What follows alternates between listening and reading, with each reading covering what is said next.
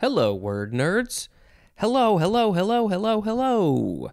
Thank you for joining me on this journey of words and things. It's time to say all the stuff. There is a Google Voice number in the show notes.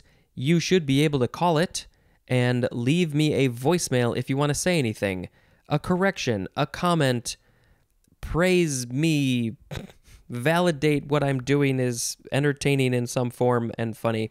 Let's see, what else? Instagram and Twitter, at dictionarypod. You can follow me. I post a little bit. You can email me, dictionarypod@gmail.com. What are the other things? It would be so fun if you recorded a short little musical ditty that I could play at the beginning of a show. You can record a sound effect, preferably just with your face, or body, hands in some way, something just unique and fun. And maybe I'll put that in an episode. And I'm sure there's other things. Patreon, you can join the Patreon if you want episodes very early, and that's always fun. I'm recording this on March 13th, 2022. Okay, the first word in this last section of page 295 is crib. Second form, verb, from 1605. We're starting with transitive. 1. Synonyms are confine and cramp. Is it confine or confine? I think it's confine and cramp. I'm so cribbed. I'm feeling so cramped and cribbed. Maybe. Number 2, to provide with or put into a crib, especially to line or support with a framework of timber. Number 3, synonyms are pilfer and steal, but especially the synonym plagiarize. Yeah, we talked about that a little bit in the last episode. Intransitive, 1A, synonyms are steal and plagiarize. 2B, to use a crib, and the synonym is cheat. 2, to have the vice of cribbing, which I would assume that would be have the vice of stealing. If that's a thing that you like to do a lot, then you are cribbing. You have the vice of cribbing. You are crib. Oh, maybe you are a cribber. That is a noun. Pop. That's going to be my sound effect. Pop. Next word, cribbage. CRIBBAGE. Noun from 1630. It is a card game for 2 players in which each player tries to form various counting combinations of cards. I may have mentioned this once before. I think I've played this game a couple of times. I was given a cribbage board for probably Christmas, played it a couple times, and I think that was it. Not that I wasn't interested in it, it's just I never got around to it. And I don't remember how to play. Maybe we should post the instructions in the show notes. Is it only 2 players? That's interesting. You have to form various counting combinations. And I remember there's a board, and you have a little piece, and if you get points, you put your piece down the board, and then the goal is to get to the end. You probably don't need the board. You could probably just keep track of the points on a piece of paper if you wanted to. But yes, there is a cribbage board, if I'm thinking of the right game. I don't know why it's called cribbage, other than the fact that the pile of cards, let's see, the cards discarded, the dealer uses them in scoring. That is called the crib. So it's it came from that. Why did they call it a crib? Is it because that's where a baby goes? Tell me. Pop. Next is cribbing. Noun from 1841. 1. Material for use in making a crib. What would that be? Would that be wood to build the frame of the crib? That's probably the biggest one. Number 2, a vice of horses. A vice of horses in which they grasp a solid object with their teeth and gulp air. Whoa. Okay, and the example of the thing that they might be grasping is a stall door. So when I said cribbing, to have the vice of cribbing, that was for the second form of crib, I thought maybe we were talking about stealing, but no, we were talking about this. A vice of horses in which they grasp a solid object with their teeth and gulp air. I am so confused by this. Why do they do this? What is the point? And is it a vice? Is it because it's a thing that they like to do that they shouldn't do? Like humans have vices, smoking, drinking, stuff like that. So what is this? Interesting. Any of you people who have horses, please tell me more. I'd like to know. Cribbing. Okay. Pop. Crib biting is the next word. 2 words, actually. Noun from 1831. And the synonym is just the number 2 definition for the word cribbing, which is the thing with the horses. Crib biting. Oh, so maybe it's because they're biting their crib, the place that they live and sleep. They're biting it, but I still don't understand why they do it. Pop? Next word, this is a sad one. Just going to say it. It's sad. It is called crib death. 2 words, noun from 1965. And I think crib death might be the old name because the synonym is just sudden infant death syndrome, which is also called SIDS, S-I-D-S, because that's the acronym. I don't know. This is a thing that just happens sometimes. I'm sure that there must be medical reasons why, but they just call it sudden infant death syndrome. Maybe that's a thing we should put in the show notes too. We as in me, myself, because I'm the only one doing this. But yeah, the name crib death is very literal. It is death of a baby in a crib. And that sucks. That's sad. It happens way more than it should. Probably less so these days now that people know about it and maybe know certain things to help to prevent it. But yeah, still happens. Okay. Pop. Next is crib reform. Crib reform. Yeah, it's spelled like that. Crib reform. Adjective from 1741. Pierced with small holes. Pierced with small holes. So would Swiss cheese be crib reform? Would my cheese grater, or, you can grate other things, would that be crib reform? This is from Latin, cribrum, which means sieve, S-I-E-V-E, the thing that has lots and lots of little holes in it. Cribrum, that's how I think you say it. It is also akin to the Latin word cernere, I think that's how you would say it, which means to sift. Yeah, if you're sifting flour, it's coming out of a metal thing that has lots of little holes in it. And then there's more at the word certain. I am certain that all those things have small holes. Crib reform. It's a fun word. Pop. Next word, crib sheet.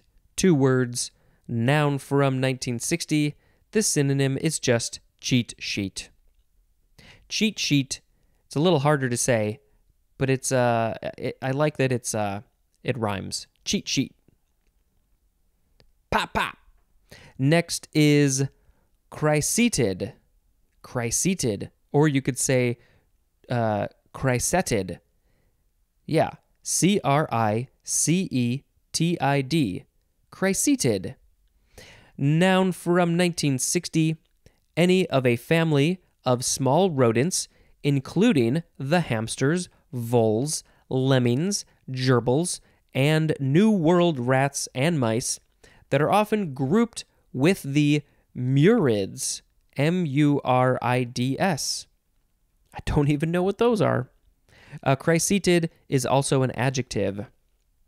I have never heard this. Let's see. The family name is Chrysetidae. The genus name is Chrysetus. It is of Slavic origin. It is akin to the Czech word, I'm not sure how to pronounce it. It would be probably kresek or kreček with K's, and that means hamster. So, chryseted. So we had corvid. Those are like the crows and the ravens. Corvine, I think, is like the adjective or whatever. So would what would the word be for that? I'm not sure. This is a new word to me. I like it. The chrysetids. Hamsters, voles, lemmings, gerbils, rodents, rats, mice. Pop. Next is crick. First form, noun from the 15th century. A painful, spasmodic condition of muscles, as of the neck or back. So it's when your muscles spaz and it hurts oh so much. You got a crick. You got a crick in your neck. I wake up once or twice a week with a crick in my neck because I need a new pillow situation. It's just from Middle English, crick with a Y, C-R-Y-K. Pop. Second form of crick. This is a transitive verb from 1884. 1. To cause a crick in, like in the neck. I'm cricking. I'm cricking over here. Nah. Number 2. To turn or twist, especially into a strained position. And you might be turning or twisting the head. You got to crick your head around to see when you check in your blind spot when you're driving. Next, you know what? It's funny. Pop isn't even the sound effect that I wanted to do. Maybe I'll do it for tomorrow. Okay, next word. Pop. This is the sound effect I wanted to do. It is the first form of the word cricket. Noun from the 14th century. 1. Any of a family of leaping arthropteran insects noted for the chirping notes produced by the male by rubbing together specially modified parts of the forewings. Orthopteran. So the word wing is in there. The pteran suffix ortho. Does it mean wings on the back? Possibly. I don't know. Yes, the male make the chirping sounds. They have specially modified forewings to make the. Number 2, a low wooden footstool is a cricket. 3, a small metal toy for signaling device or signaling device. A small metal toy or signaling device that makes a sharp click or snap when pressed. I don't think I know what that is. Small metal toy. A cricket? It's an old school toy, I guess. Etymology, not so much. Sorry about that. Oh, I forgot to say that for the chirping insect, the family name is Grylidae. Grylllidae. Pop? Second form of cricket, noun from 1598. 1. A game played with a ball and bat by two sides of usually 11 players, each on a large field centering upon 2 wickets, each defended by a batsman. I have seen a little bit of this game cricket, which is played all over the world, not so much in America, but many, many other countries play this game. It's similar to baseball, which of course here in America we play, but similar but different. Very different, I think, in certain ways. And I don't know the rules, and it's a little confusing. I should probably learn it someday. Not that I'm going to play, but it would be good to learn more about what is happening with this game, cricket. Number 2, fair and honorable behavior, as in, it wasn't cricket for her to break her contract. That's interesting. And that is a quote from Jerry Nadel. So this is from the Middle French word cricket, criquet, which is a goal stake in a bowling game. So there's a bowling game and it has stakes and it's the goal. That's cricket. Now that's very similar to croquet. So are the game cricket and croquet, they must be related because, yeah, I could see it. I could see that. Fascinating. Yeah, and the example, the definition, played with a ball, two sides, a ball and bat, blah, blah, blah. It's a very similar definition to what baseball probably is, except baseball doesn't have wickets and things. Wickets and crickets. Pop, pop. Third form of cricket, intransitive verb from circa 1809. To play the game of cricket. Cricketer is a noun. The cricketer is cricketing cricket. Pop. Next, cricoid. Cricoid. Cricoid. Adjective from 1746 of, relating to, or being a cartilage of the larynx with which arytenoid cartilages articulate. I don't know why that was so complicated. It's cartilage in the larynx. That's your voice box. I'm using that right now, I guess. And the arytenoid cartilages articulate. That's fun. Fun phrase to say. Let's see. From Greek, krikoides, which means ring-shaped. From krikos or krikos, which means ring. And there's more at the word circle. So yeah, this cartilage must be in a ring shape, and that's how that happened. Cricoid. Pibbity pop poop pop. Next is cri de coeur. Cri de coeur. 3 words. CRI. Next word DE. Next word COEUR. Cri de coeur. You gotta do that funny mouth shape. Coeur. Noun from 1904. A passionate outcry, as of appeal or protest. And this is French, literally means cry from the heart. You're so passionate, you're crying from the heart, appealing or protesting something. When do we use this phrase? Is it in legal situations? I don't know. Cri de coeur. Pop. Pity pop poop pop. Next is crier. Noun from the 14th century. One that cries. As in an officer who proclaims the orders of a court. And then B, the synonym is town crier. I'm sure somebody's made this joke before, but now I want to see just a town crier, just the person who's just sitting on the street, just with their head in their hands crying. Oh, look, there's the town crier. Pop. Next is crikey. CRIKEY. You could also put a C in the middle. Crikey. You could also say, well, that second spelling would be pronounced cricky. Crikey and cricky. This is an interjection from 1838, and it is used as a mild oath. A mild oath. I mean, I have heard people say, crikey. Is that what a mild oath is? I don't even know what that means. This is a euphemism for the word Christ. Crikey or cricky and Christ. So that's an interesting one there. All right, we got one more for this episode. Pop, pop, pop, pop, pop, pop, pop, pop, pop, pop, pop, pop, pop. It is CRIM, CRIM, abbreviation for criminal.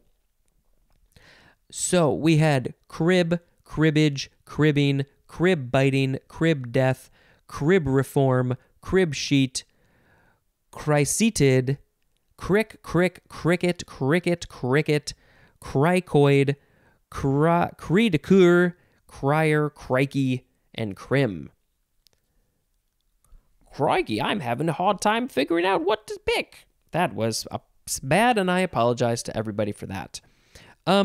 Let's see. What am I liking? I like crib reform. I like chryseted. Those were good new words for me. Also cricoid. Ooh, boy. The cribbing was interesting with the horse thing. Let's see. Well, maybe I'll pick cricoid because I'm using my cricoids. Is that what it is? It's of relating to the cartilage of the larynx. So it's not a noun, it's an adjective. I don't even know how to use that in a sentence. Nobody gave me no examples. Cricoid. My larynx is cricoid because there's cartilage in which a retinoid cartilages articulate. Cricoid. All right, that is a fine place to end this episode. Hey, guess what? We got more coming. So much more. We're only on page 296. That'll be tomorrow out of a lot more. And yeah, good times are coming. Thank you very much for listening to this podcast, this episode, all of these things. And until next time, this is Spencer dispensing information. Goodbye for now. Hello, word nerds. Welcome to another episode of The Dictionary. It is the podcast where I am reading this book and I say the things that I think about this book. Okay, so this is the top of page 296, and this episode will be called the crime episode because it is largely consisting of crime, criminal words, all that stuff. It's the crime section, the crime episode. And I think my sound effect, I don't know, it's not the most perfect thing. I was trying to think of what sort of sound effect would you use for crime? I don't know. The easiest thing I could think of was just like don't commit that crime. But of course, crime can be, how many times will I say can? It can be a bit of a gray area. You know, are you gonna go steal a loaf of bread so your family can eat? Yeah, probably am. Is it technically a crime? Yeah. Do people make up the laws? Yeah, they do. Are they maybe not always the most perfect things? Yeah, it's true. Okay, so anyway, that's my little tangent on that. So, the first word in this episode it's another abbreviation, crime con, 2 words, and it stands for criminal no, I thought it was criminal convention. That would be a weird convention to go to. Did you go to Crime Con 2022? Oh yeah, all the booths were just criminals and prisons and things that you can do. Anyway, it is criminal conversation. Criminal, so is it two criminals talking, or is it something else? Crimcon. I think I said crime con before. Crimcon. Next is crime. CRIME. Noun from the 14th century. 1.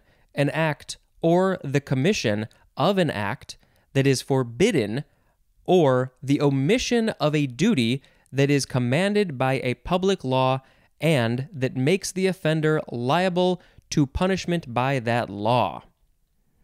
Okay, act or the commission of an act. I think is commission of the act, is that like you admitted to it or is that something else? I don't remember. So the act or the commission of the act, that is, it's a forbidden act, or the omission of the duty that is commanded. That's a very weird way to say that. The omission of a duty that is commanded by a public law. And it's kind of legalese. there's a public law and there's no something happening, and it makes the offender liable to punishment. So the person who did the thing is, they're going to be punished because of that law. And then especially a gross violation of law. Crime. Take a bite out of it. Number 2, a grave offense, especially against morality. And I feel like there's a sneeze coming. Number 3, criminal activity, as in efforts to fight crime. How are those efforts going? We got a lot of work to do on just the whole system. Number 4, something reprehensible, foolish, or disgraceful, as in it's a crime to waste good food. I believe that. I think it should be against the law. No, I'm not a big fan of food going to waste. I will either save it for leftovers or I will eat more than I should just so it doesn't get wasted, or give it away to somebody else. Sometimes if I'm on a work trip and I have leftovers and I'm about to go on a plane tomorrow or something, I will find somebody like a homeless person who needs some food because, they need food. Also, I don't know how many restaurants do this, but more restaurants and food places should be giving away their extra food to homeless shelters and stuff like that. I know some of them do, but I definitely think we could use more of that. Or, maybe give it away to people who don't have the funds to get food. Give away day-old food if it's still, hasn't gone bad. A synonym for the word crime is offense. Crimeless is an adjective. This is from Latin crimen, which means accusation or reproach or just crime. Probably akin to the Latin cernere, which means to sift or determine. Interesting. Okay.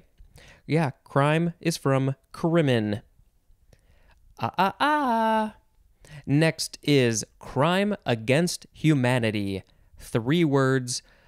It's from 1945.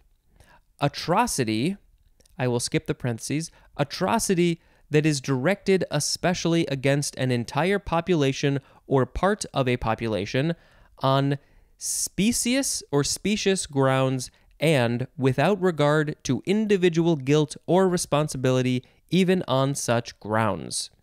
And the example of this atrocity would be an extermination or enslavement on an entire... So we'll read it again with that. An atrocity like extermination or enslavement. So extermination is getting rid of, killing, or enslavement is turning them into slaves. So an atrocity like those things that is directed especially against a whole population of people or part of a population on, specious grounds or specious grounds. Would that be, well, it's not species. Not sure what that is exactly. And without regard to individual guilt or responsibility. So you're saying, I'm not guilty. I don't have responsibility for this thing that I did, but it's a big thing, and you do.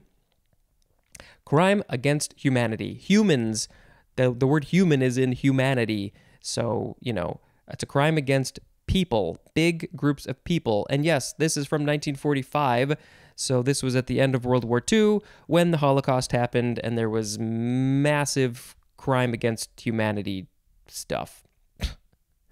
Okay. Crime against nature is next. 3 words from 1796. So, one might think that this is maybe cutting down a ton of trees or killing a bunch of animals or something. No, it is, there's no definition. There's just a synonym. We're not going to talk about this yet. We're going to wait until we get to the S's because the synonym is the word sodomy. Would you think that would be it when you hear crime against nature? I wouldn't have thought of that, but it sure makes sense when I can think about what that word is. It's the thought with this phrase, crime against nature, it's the thought that there are natural things and there are unnatural things. And those unnatural things are a crime against nature. But I think many people would, me included, would argue that. This is a very subjective phrase and word. Okay, next. Next is criminal. You could have it be 3 syllables, criminal, or 2 syllables, criminal. Criminal. First form, adjective from the 15th century. 1. Relating to, involving, or being a crime. As in, criminal neglect. 2. Relating to crime or to the prosecution of suspects in a crime. As in, criminal statistics. Also, brought criminal action. 3. Guilty of crime. And then also, of or befitting a criminal. What is befitting a criminal? As in, a criminal mind. M-I-N-D. 4. The synonym is disgraceful. Criminally is an adverb. And what does the etymology? It's basically, yes, again, Latin crimen, which means crime. I think it's interesting that here they put just crime, but then in the word crime, the etymology, it said Latin, same word, crimen, but it had other words, accusation, reproach, and crime. I don't know why they did that, but they did. Okay. Next is the second form of criminal, noun from circa 1626.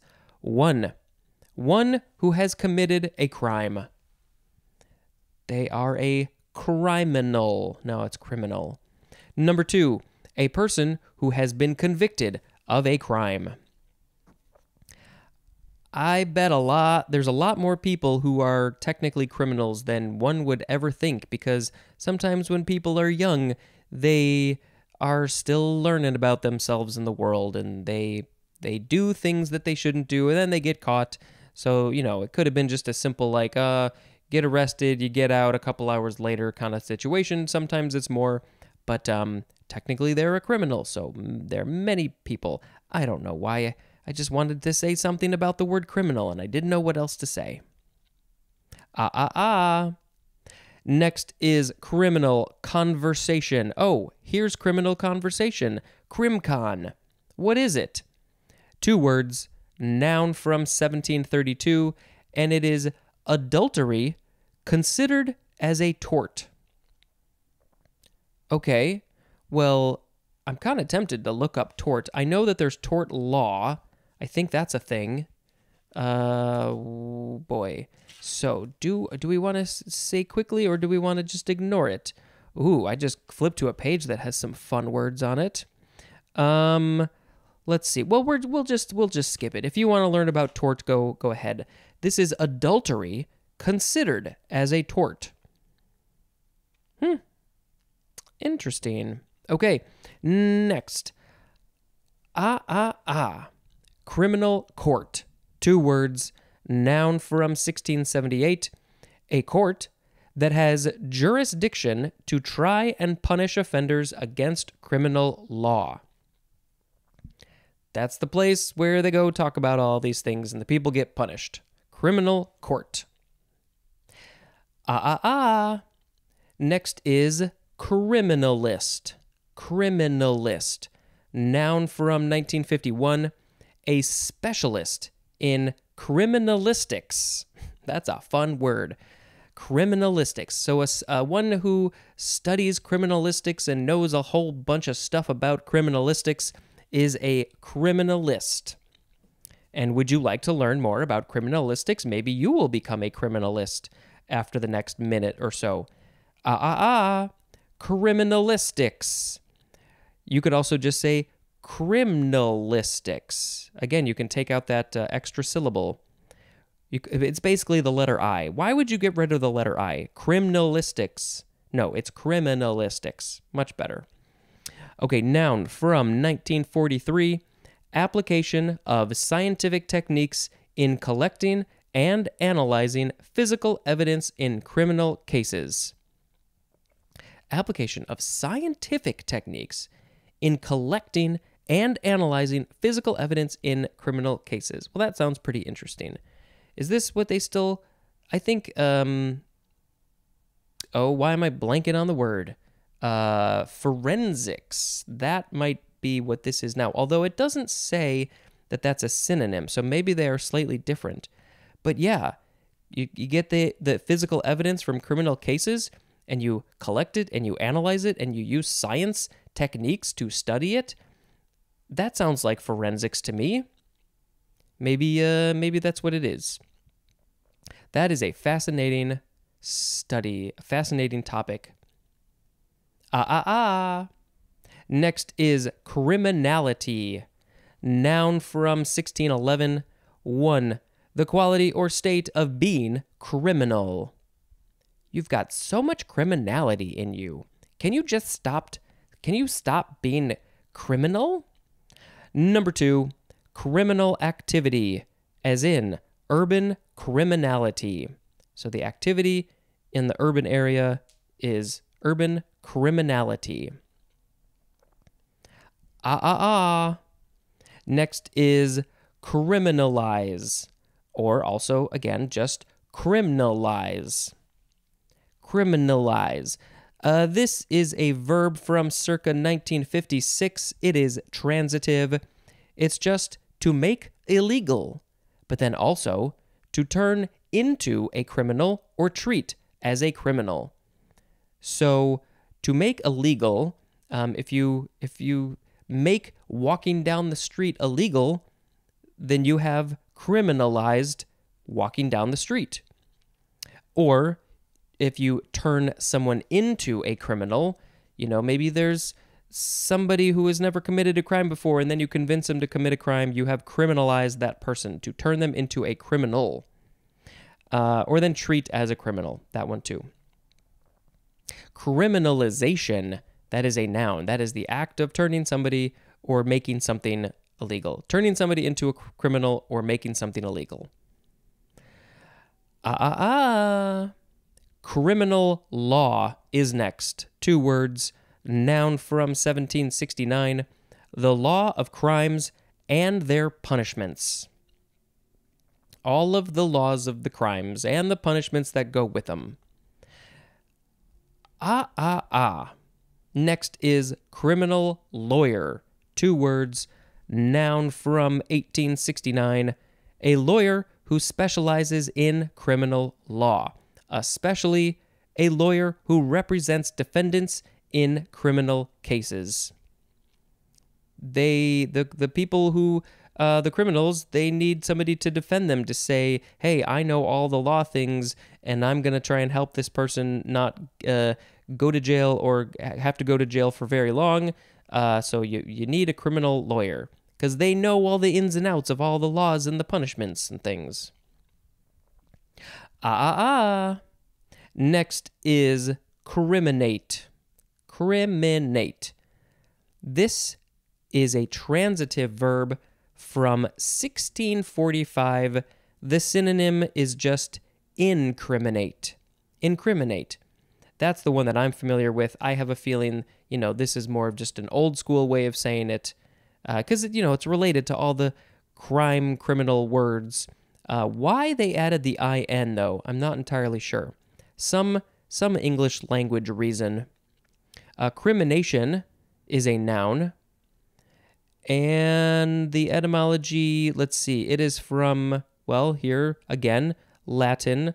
It's the Latin verb criminare, which is from the word crimen, which we have seen before in this episode, and that means accusation. So in this context, they are using the English definition of accusation, or I should say the English translation of accusation for the Latin word crimen, but then in the other one, they used crime. Criminate. Okay. Next is, it's not a crime word, criminy. Crimini. It is a variation of criminy. Now, I think I'm saying this word wrong, though. Is it crimini? I'm looking back. I never know how to say this word. Where did it go? Hello, come on, where are you? I think it's crimini. Yes, crimini. That's the mushroom. So you could spell it C-R-E or C-R-I. Next is, this might be the last of the criminal. Nope, not quite. It is criminology. Hey, Allie Ward, if you're listening, go do an episode about this word. Criminology, noun from 1872. The scientific study of crime as a social phenomenon of criminals and of penal treatment. And that's, penal treatment is the punishments. Criminological is an adjective, criminologically is an adverb, and criminologist is a noun. This is from Italian criminologia. I don't know how to say it. Criminologia. From Latin, again, crimen, and that is that for that. Criminology. This, I think this is our last crime word. It is criminous. C-R-I-M-I-N-O-U-S. Criminous. Adjective from the 15th century. The synonym is just the word criminal. So this is very old. Criminal, criminous. Can you imagine calling somebody a criminous? It's adjective, actually. So I take that back. If we go back to the adjective form of criminal, it was things like criminal neglect, criminal statistics, a criminal mind, etc. Not the person. So yes, that makes a little bit more sense. Criminous. But it's a funny word. Our last word is criminy or criminy. C-R-I-M-I-N-Y. It's an interjection from 1681. This is used as a mild oath or to express surprise. Criminy or criminy. I think I like criminy. So this is perhaps an alternative of a few things, or at least a couple things.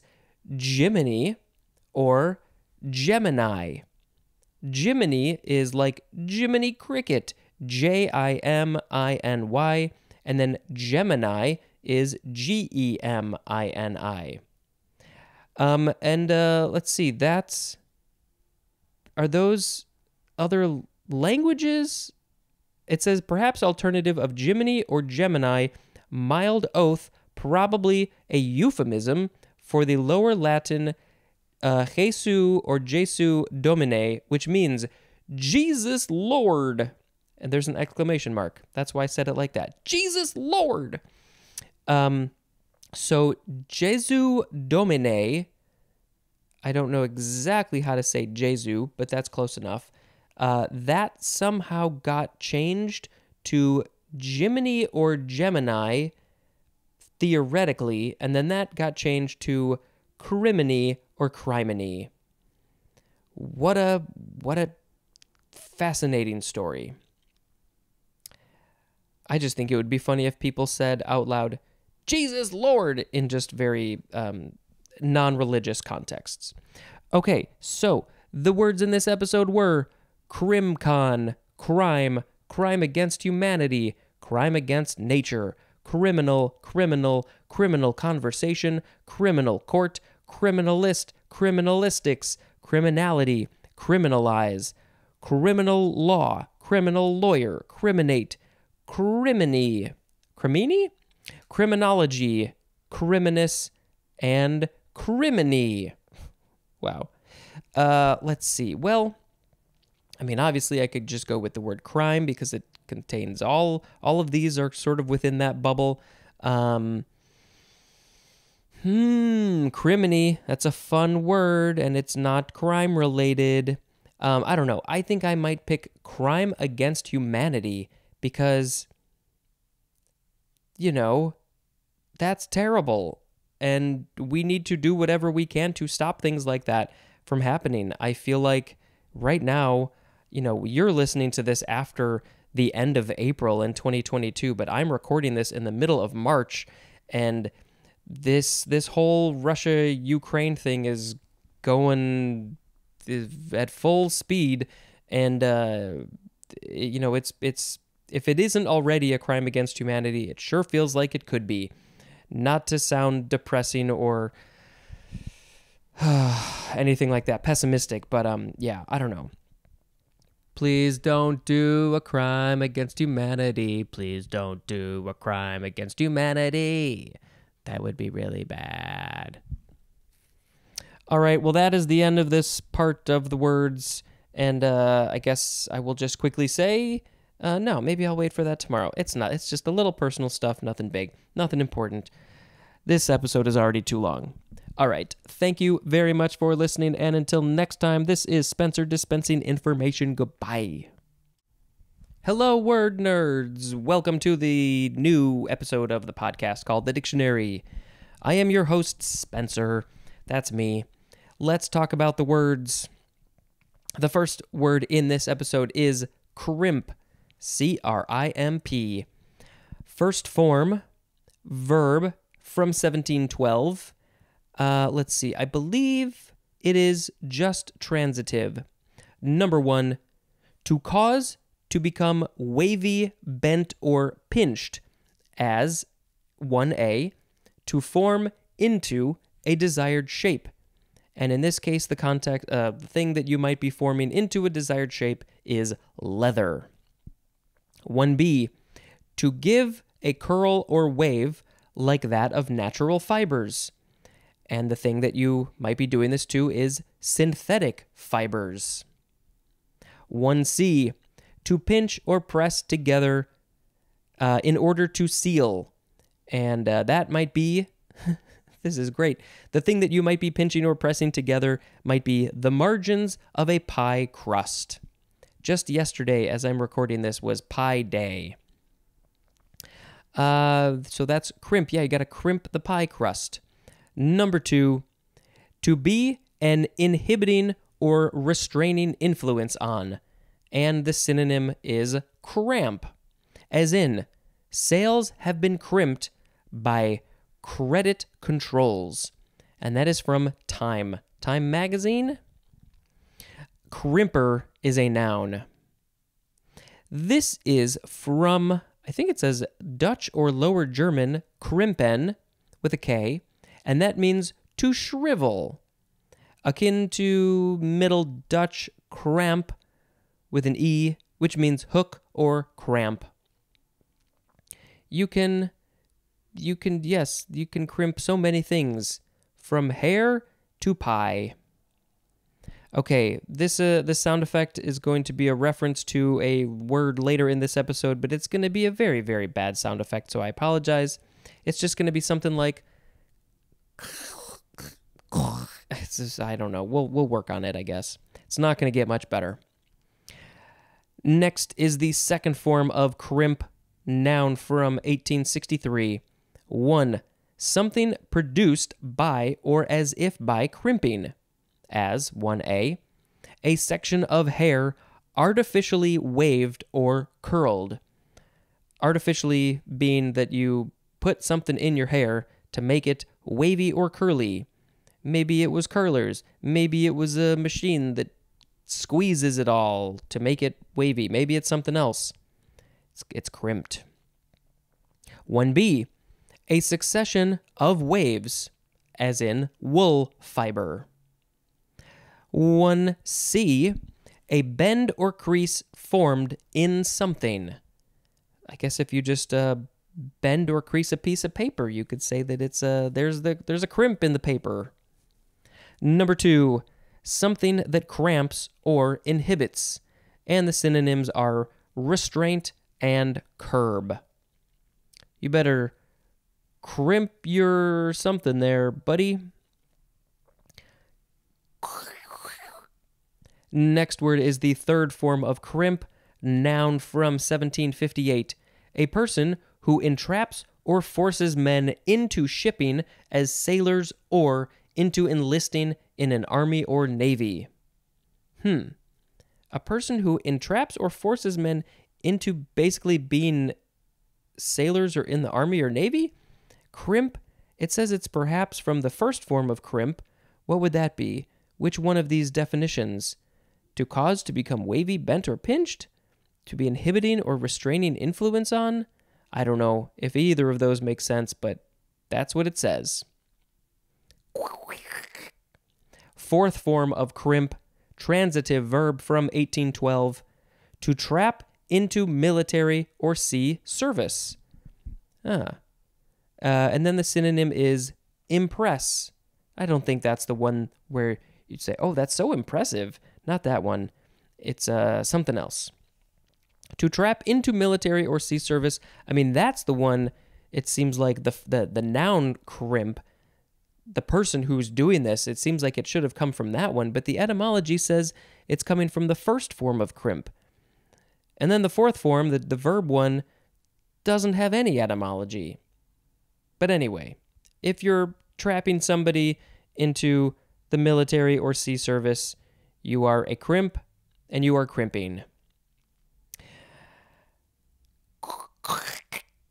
Next is crimpy, adjective from 1888, and the synonym is frizzy. If I let my hair go a little bit longer, it can very easily get frizzy and crimpy.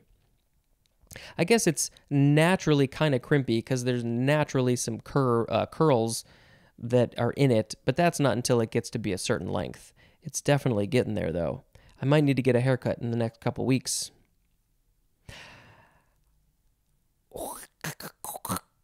Next word is crimson. First form, noun from the 15th century.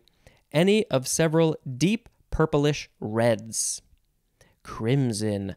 I don't know if I would personally say purplish. I mean, it's definitely getting into the purple area, but mostly just a deep red. Hey, maybe I'll post a picture of crimson on Instagram and Twitter. At dictionarypod is that handle username thing. You can go find it. The etymology isn't very helpful, but I will read it because there are some interesting words. From Middle English, crimicin. From Old Spanish, cremicin. Also from Arabic, kirmizi, with a Q. And then also kirmiz, which means Kermes, with a K. But I'm not sure what Kermes means. I'm sure it's in the book here somewhere. Crimson. Crimson. Well, actually, we're going to get to something interesting because I was just about to sing a song, but I will hold off on that. Okay. Second form of crimson, adjective from the 15th century. It's just of the color crimson. And it does say that the pronunciation is crimson with a Z sound, but I guess you could maybe also say crimson, but that sounds a little bit weird. Crimson. Crimson. Third form of crimson, verb from 1601, starting with transitive, to make crimson. How do you make something crimson? You just paint on it? Are there other ways to make something crimson? And then intransitive is to become crimson, especially the synonym blush. Yes, if you are blushing, you are becoming crimson. Your cheeks are becoming more crimson because the blood is flowing to your cheeks. So yes, that is how you can make something crimson. Make somebody blush. Haha, I've crimsoned you. Next is crimson and clover, over and over. It's actually just crimson clover. 2 words, noun from 1839. An annual European clover that has cylindrical heads of crimson flowers and is cultivated in the U.S. especially as a cover crop. The scientific or species name is Trifolium incarnatum. And I think we may have to post a picture of this to see what it looks like. See how crimsony these flowers are on these cylindrical heads. Next is cringe. I think my sound effect might make you cringe, although that's not the one that it's referencing. First form of cringe, verb from the 13th century. Let's see. I believe it is just intransitive.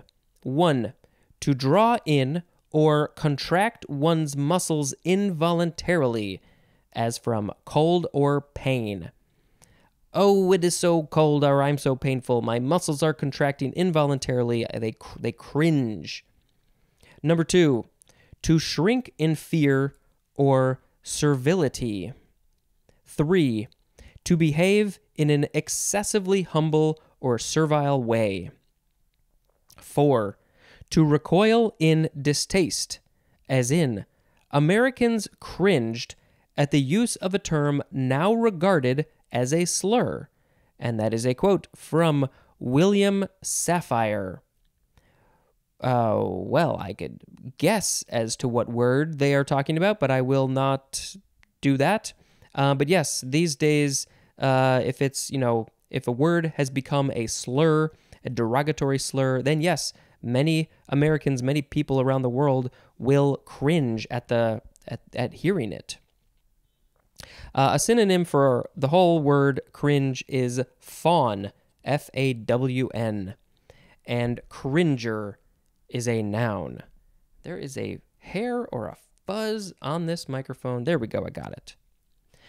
Cringe, etymology from Old English, kringon, which means to yield, from Middle High German krank, looks like crank with K's, and that means weak. Second form of cringe, noun from 1597, a cringing act, and then specifically a servile bow. So bowing to somebody as if, maybe not as if you're a slave, but that you are willing to serve them. So yeah, but yeah, cringy things, not a fan of that. Okay, next. It is cringe-worthy, one word, adjective from 1977, so embarrassing, awkward, or upsetting as to cause one to cringe, as in a cringe-worthy performance. Yeah. Yeah, if somebody is doing something that feels embarrassing in any way, like a cringe-worthy performance or something, I definitely I feel bad for them. It gets very cringy. I can't think of any specific examples off the top of my head, but maybe we don't need to be reminded of them anyway if it's cringe-worthy. What's something that you like that's cringe-worthy? I don't know if we like anything that's cringe-worthy. Okay, next. It is the word kringle. C-R-I-N-G-L-E, noun from 1627. A loop or grommet at the corner of a sail to which a line is attached. So this is a boat, a sailing word, a loop or grommet at the corner of a sail. So it's like a hole on the sail, and then you can attach a thing to it, and it is called a kringle. And it is called kringle because it is from the Lower German word kring, which means ring. That's how you can remember what a kringle is, because the word ring is in there. Next word. I can't do it. It is the word crinkle. And yes, this is the one that I was sort of trying to emulate, but it's extremely hard to make a realistic crinkle sound with your mouth. I can't do it.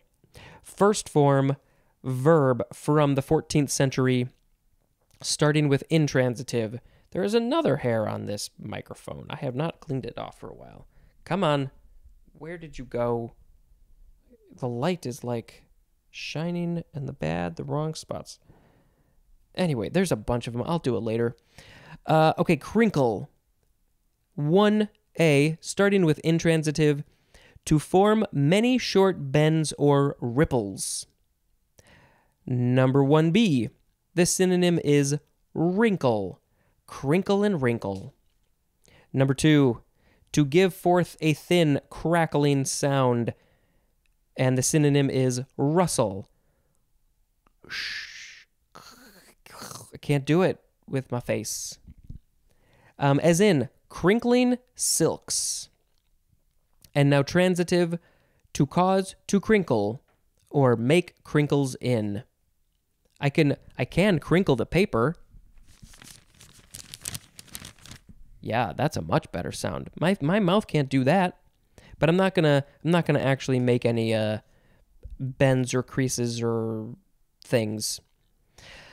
Let's see the etymology. Okay, it's from the Old English kringon again. There was one of those cringe. Cringe had the same one. Kringon, and that means to yield. How I don't know how those are connected. Also, Middle English, crinklen, it's spelled fun. Okay. Much better sound. Second form of crinkle, noun from 1596. Number 1, synonyms are wrinkle, corrugation, and pucker. And we learned corrugation, or something that's corrugated, it just means wrinkled. So yeah, wrinkle, pucker, crinkle. Wrinkle, pucker, wrinkle, and wrinkle. I don't know. No. Okay. 2. Any of several virus diseases of plants marked by crinkling of leaves. So that's a good thing to know. I don't know which kinds of plants that can suffer from this, but if you see leaves that are crinkled, maybe they got the crinkle. Crinkly is an adjective. Next word is crinoid. Noun from 1847. Any of a large class of echidnoderms. Did I say that word right? Echidnoderms, yep. Usually having a somewhat cup-shaped body with 5 or more feathery arms. And then it says compare to the synonyms, or maybe not synonyms, feathery star and sea lily. Crinoid is also an adjective. This is from Greek krinon or krinon, and that means lily. And the class name is crinoidea. There is a picture of a crinoid. This looks like, did it say it's a... Didn't say if it was in the water. So sorry, excuse me. It doesn't say if it lives in the water, but I'm sort of guessing that it does. It doesn't tell me. But it just looks like it's there's the bottom of the plant and there's some roots, and it's got these very feathery arms that look like they wave in the wind or the water. And that's that. That's all there is to it. This one has 10 arms. And maybe we'll post a picture of a crinoid. Okay, last word.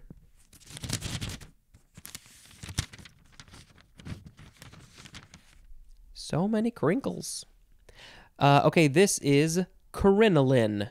crinoline. Crinoline. Noun from 1830. 1. An open weave fabric of horsehair or cotton that is usually stiffened and used especially for interlinings and millinery. And number 2, a full stiff skirt or underskirt made of crinoline. Also the synonym hoop skirt. Crinoline or crinolind with an ed, that is an adjective. And where does this come from? Why do we call it this? It is from Italian crinolino, from crino, which is horsehair, which is, let's see. So crino, horsehair, is from Latin crinis, which means hair, plus lino, which means flax or linen. So flax and linen, plus hair became horsehair, also from the Latin linum, and there's more at the word crest. So let's read the first definition again. Open weave fabric of horsehair or cotton that is stiffened and used to put in other things, I guess. Yeah, I don't know anything about this because I've never worn a hoop skirt. All right, so the words in this episode were crimp, crimp, crimp, crimp, crimpy, crimson, crimson, crimson, crimson clover, cringe, cringe, cringeworthy, kringle, crinkle, crinkle, crinoid, and crinoline. I think I might just pick cringeworthy as the word of the episode. I feel like this word, cringy and cringeworthy, I feel like those have been, I don't know, for some reason I feel like they've become much more popular in the recent years because, I don't know, maybe because of the internet and people are posting pictures and videos constantly all over the world that maybe we can see more cringeworthy things. And usually cringeworthy things are the things that are going to get shared a lot and people want to see because we have schadenfreude, so we feel better about ourselves when something bad is happening to somebody else. And so you kind of want to watch something that's cringeworthy because it makes you feel better about yourself, maybe. Cringeworthy, cringeworthy. I feel good that I'm not you in that cringy situation. Okay, that is the end of this episode. All the words have been said. And since, I'm taking a little bit of extra time to not talk about the holidays and maybe talk about my life, if you want to hear it, I put it at the end. I mentioned a while ago that we got some films transferred from the late 70s and early 80s, and I've been watching through them, and I just finished going through the first chunk of them with my parents to make sure that I had all the dates right and, try and get it in chronological order. And I don't know. I was just doing that an hour ago, so it's on my mind. But yeah, someday I will probably put a handful of them on public YouTube because, some of the ones with a lot of other people, they get complicated. But if it's just me or maybe me and my sister, maybe we'll let you see them. And then you can laugh at us because we were such dumb kids. Okay, that is it. Thank you very much for listening to me yammer on about things. And until next time, you're going to have to wait for it for tomorrow. This has been Spencer dispensing information. Goodbye. Hello, word nerds. Welcome. Whoa, that got loud. Hey, how are you doing? I'm checking the levels on the mic, and I think that is fine. Whoa, okay. I was not ready for that. So, hello, word nerds. Welcome to the dictionary. This is the podcast by Spencer, who is reading this book. That's all it is. That's all it is. I think we need to turn this down a little bit more. Okay. So, the first word, if you have any suggestions, creative thoughts, opinions, wants on things that I should do on this podcast, you can tell me those things. I am open to suggestions because I don't think of everything or always the best things. So you can email me, dictionarypod@gmail.com, or if you want to go the Instagram or Twitter route, my handle is @dictionarypod. It's so creative. There's a Google Voice number. I usually say these things that, sometimes I do. I got to turn on the light because I won't be able to see these words. Just let me know what you think I should do if you have any strong opinions. I think it would be fun someday to do this live streaming, live in person. Obviously, I need to have more guests on. Maybe for the D's, I will put more effort into that. We'll see. Yeah, that's all. Okay, so the first word in this episode is criollo. Criollo, or you can say it criollo without the L sound. It is spelled CRIOLIO, and I think that's an I. Yes, it kind of looks. Actually, I think it might be a double L. think we need to break out the phone again and double check. The phone can see better than I can. Yes, it is a double L, Criollo. So that's why you can say it either Criollo, that's more American way to say it, I think, or you can say it criollo, which is the more authentic Spanish way to say it. So that's how I will say it. It is a noun from 1604, 1A, a person of pure Spanish descent born in Spanish America.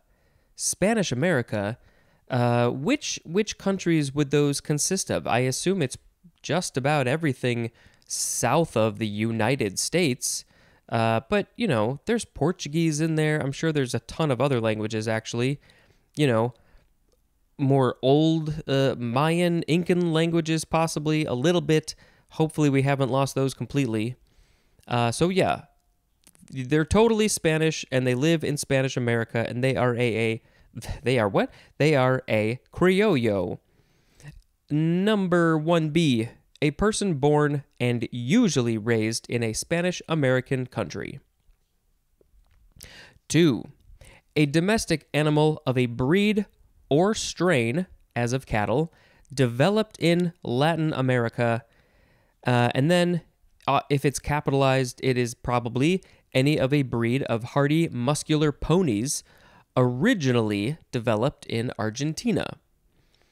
And I just always think it's funny that they use the word developed. All right, it's like a cattle, muscular ponies in Argentina. Argentina, Latin America, animals like cattle can be called a criollo. Criollo is also an adjective, and this is, of course, a Spanish word, and there is more at the word Creole. I think my voice cracked a little bit there. Yeah, that was, let's see. This is, I will try to remind all of us a little bit more. Person of European descent, born especially in the West Indies or Spanish America. And then there's French in there too. It's the one that has really tasty food. Okay, this sound effect is going to be tss. Next word is cripes. Oh, cripes. Interjection from 1910. It is used as a mild oath. And we just saw mild oath in the last couple of episodes. Was it criminy? Yeah, criminy. Mild oath. What is a mild oath? I'm sure it's not terribly confusing, but when I think of oath, I think of like an oath you take, the Hippocratic oath. So what is a mild oath? Can't wait to find out. Yes, and again, it just says it's a euphemism for Christ, just like I think criminy was, criminy or criminy, and cripes. I think I like cripes better. I think that's more likely I'm going to say cripes than criminy. Neither one are very likely to be said at all. But if I'm going to pick one, I think I'm going to pick cripes. Although criminy, it's a very good word. Tss. Next word is cripple. Yeah, cripple. First form, noun from before the 12th century. 1A is sometimes offensive. A lame with an M. A lame or partly disabled person or animal. 1B, one that is disabled or deficient in a specified manner, a very specific way, as in a social cripple. I guess that would be that somebody who's not very good in social situations, which is often me, although I'm really trying to get better. I've been trying forever. So, let's see. Disabled or deficient, I don't know. What are some other ways? I can't. Number 2, something flawed or imperfect. I hope the etymology is helpful. Sort of. Let's see, from Old English, creopon, which means to creep. And there's more at the word creep. So, maybe not. So, like, I guess creep isn't slow. If somebody's disabled in their legs, maybe they walk slow. Here's the thing. People can be physically differently abled in lots of different ways. So this word cripple, because it comes from creep, I feel like it's too specific. It's also just not a very nice word anymore, I don't think. Next is the second form of cripple, adjective from the 13th century, being lame, flawed, or imperfect. I don't think this is a good thing to say to anybody. Of course, if you self-identify in this way, that's fine. But to call somebody lame, flawed, or imperfect, I guess it doesn't have to be a human, but usually it is.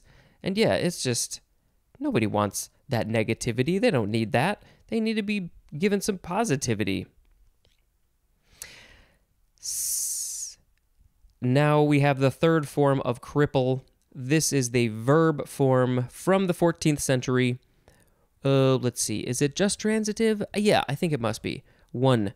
To deprive of the use of a limb and especially a leg, as in the accident left him crippled. Yep, that's what that is. Number 2, to deprive of capability for service or of strength, efficiency, or wholeness. I like the whole thing, the S-ness of the whole, as in an economy crippled by inflation. There are more synonyms. We have the word maim and weaken. Crippler, what is that word? Crippler. Crippler is a noun. That would be a very weird name for a superhero or the antagonist of a superhero, the villain. That's the word that we typically use. I am the crippler. No, we don't want that one. Cripplingly is an adverb. Next word is crisis. Noun from the 15th century. Many parts of the world are always in crisis, and it is not good. Okay, 1A. The turning point for better or worse in an acute disease or fever. So there's a point. It's like the point of no return. Maybe not really, but there's a point probably near the end of a disease or a fever, that journey that disease or fever is on. And at a certain point, it's going to go either better or worse for the patient. And that's called crisis. It's a crisis. It's a situation. We need to do something. More likely, if it's bad for the patient, we'll need to do more. That's why we typically think of crisis as a bad thing, probably. 1B, a paroxysmal attack of pain, distress, or disordered function. Whatever that is. 1C, an emotionally significant effect or radical change of status in a person's life. Emotionally, it's a very significant event to your emotions, or there's a radical change of your status in your life. Maybe up, maybe down. Emotions are going crazy. We have those sometimes. That is a crisis. Again, it might not be a negative thing. It could be a positive thing. 50-50 probably. Maybe not. I don't know. What's the percentage there? Is it 60% more likely to be a negative thing? Of course, we're using very, there's a lot of meaning behind these words. Positive, negative. Anyway, where are we? Oh, we have an example. A midlife crisis. I think I may be going through one. Number 2, the decisive moment, as in a literary plot. 3A, an unstable or crucial time or state of affairs in which a decisive change is impending, especially one with the distinct possibility of a highly undesirable outcome, as in a financial crisis. Yes, we just often think of it as a bad thing. But further down the road, it'll end up being better than it was. It's like one step back and 2 steps forward. Crisis leads to a different crisis, a positive crisis.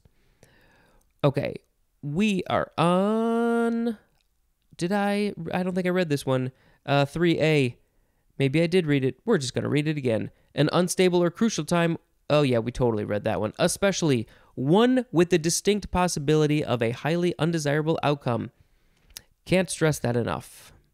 3B, a situation that has reached a critical phase, as in the environmental crisis. Yeah, that is what we are living through right now. We are at a point globally where we have to do something, because if you got to do something now, it's either going to go real negative or it maybe won't be so negative. So, hey, let's do that. Let's do the thing that's less likely, but will be much better for our future. Or we can decide to go the bad way. That won't be fun for anybody. Synonym C, the word juncture. That's another one. Yes, that's a more neutral sounding to me. We're at a juncture. Which way are we going to go? This is from Greek crisis with a K. It literally means decision. We are in a crisis moment. We have to make a decision. What way are we going to go? From Korean, which means to decide, and there's more at the word certain. You might decide something, but is it certain that it will happen? Sometimes it started from this word decision, but a lot of times it's not a decision you make. It sometimes is made for you, and that's what I think makes them often a lot harder, because you weren't in control. Okay. Next word is crisp, the first form, adjective from before the 12th century. Number 1, the synonyms are curly and wavy. Crisp. Crisp? Curly? Wavy? Maybe. I don't know if I would pick that. Also, having close, stiff, or wiry curls or waves crunchy. What? Is that an actual... Oh no, I skipped a line. Or waves crunchy. We call them crunchy waves. Those waves are so crunchy. No, it just ends with waves. Having close, stiff, or wiry curls or waves. 2A. Easily crumbled. The synonym is brittle, as in a crisp cracker. Oh yes, crispy things are very brittle. 2B. Desirably firm and crunchy. There's the crunchy. Desirably firm and crunchy, as in crispy lettuce. 3A, notably sharp, clean cut, and clear. Like all those C sounds, as in a crispy illustration. Also, concise and to the point. Yes, we need to keep our communication clear and to the point and crispy. As in a crisp reply. I'm pretty good with those. One syllable. How you doing? Good. That's nice and crisp. 3B. Noticeably neat, as in crispy new clothes. 3C. The synonyms are brisk and lively, as in a crisp tale of intrigue. Also as in crisp musical tempi. Now, is that the plural of tempo? Tempi? Tempi? 3D, briskly cold, as in crisp winter weather. Also, the synonyms fresh and invigorating, as in crisp autumn air. Also, as in a crisp white wine. It's so crisp. 3E, deftly and powerfully executed, as in a crisp tennis serve. A synonym is the word fragile or fragile. Crisply is an adverb. Crispness is a noun. How much crispness do you have? Let's see. From akin to the Welsh word crish, C-R-Y-C-H, and that means curly. No idea how to pronounce that word. Next is the second form of crisp. It's a verb from the 14th century, starting with transitive. 1. The synonyms are curl and crimp. 2. To cause to ripple, and a synonym is wrinkled. No, just wrinkle. I imagine potato chips. that are rippled and wrinkled. Ruffles have ridges, and they are crispy. Number 3, to make or keep crisp. Now we have intransitive. Number 1, synonym is curl. 2, synonym is ripple. 3, to become crisp. I shall become so crisp.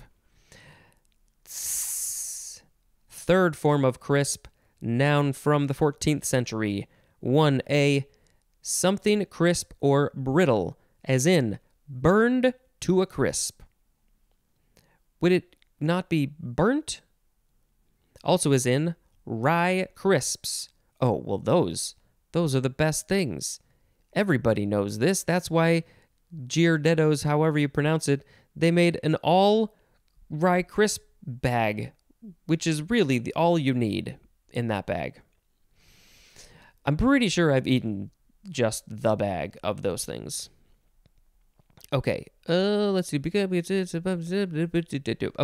1b, this is chiefly British. The synonym is just potato chip. Yeah, as an American, I've always thought that was a little funny. You call them crisps. And then chips are fries.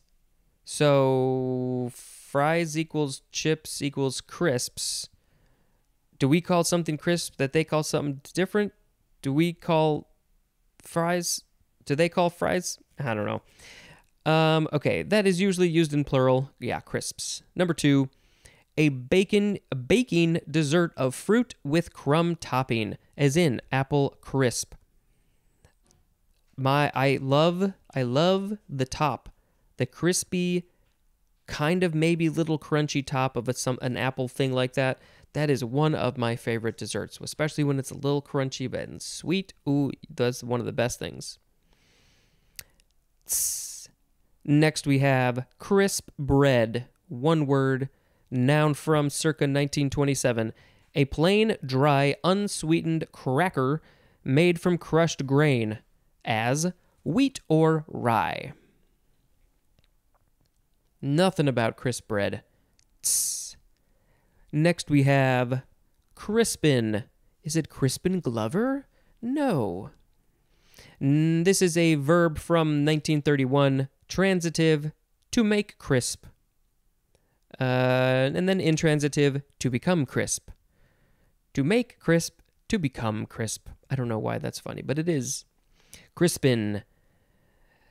Okay. Next is crisper. Noun from 1835. Isn't there a NASA acronym? No. CRISPR. That's the thing where they do the gene editing, the gene splicing, the learning about the gene stuff. That's CRISPR. I think it's capital S. No, CRPSR.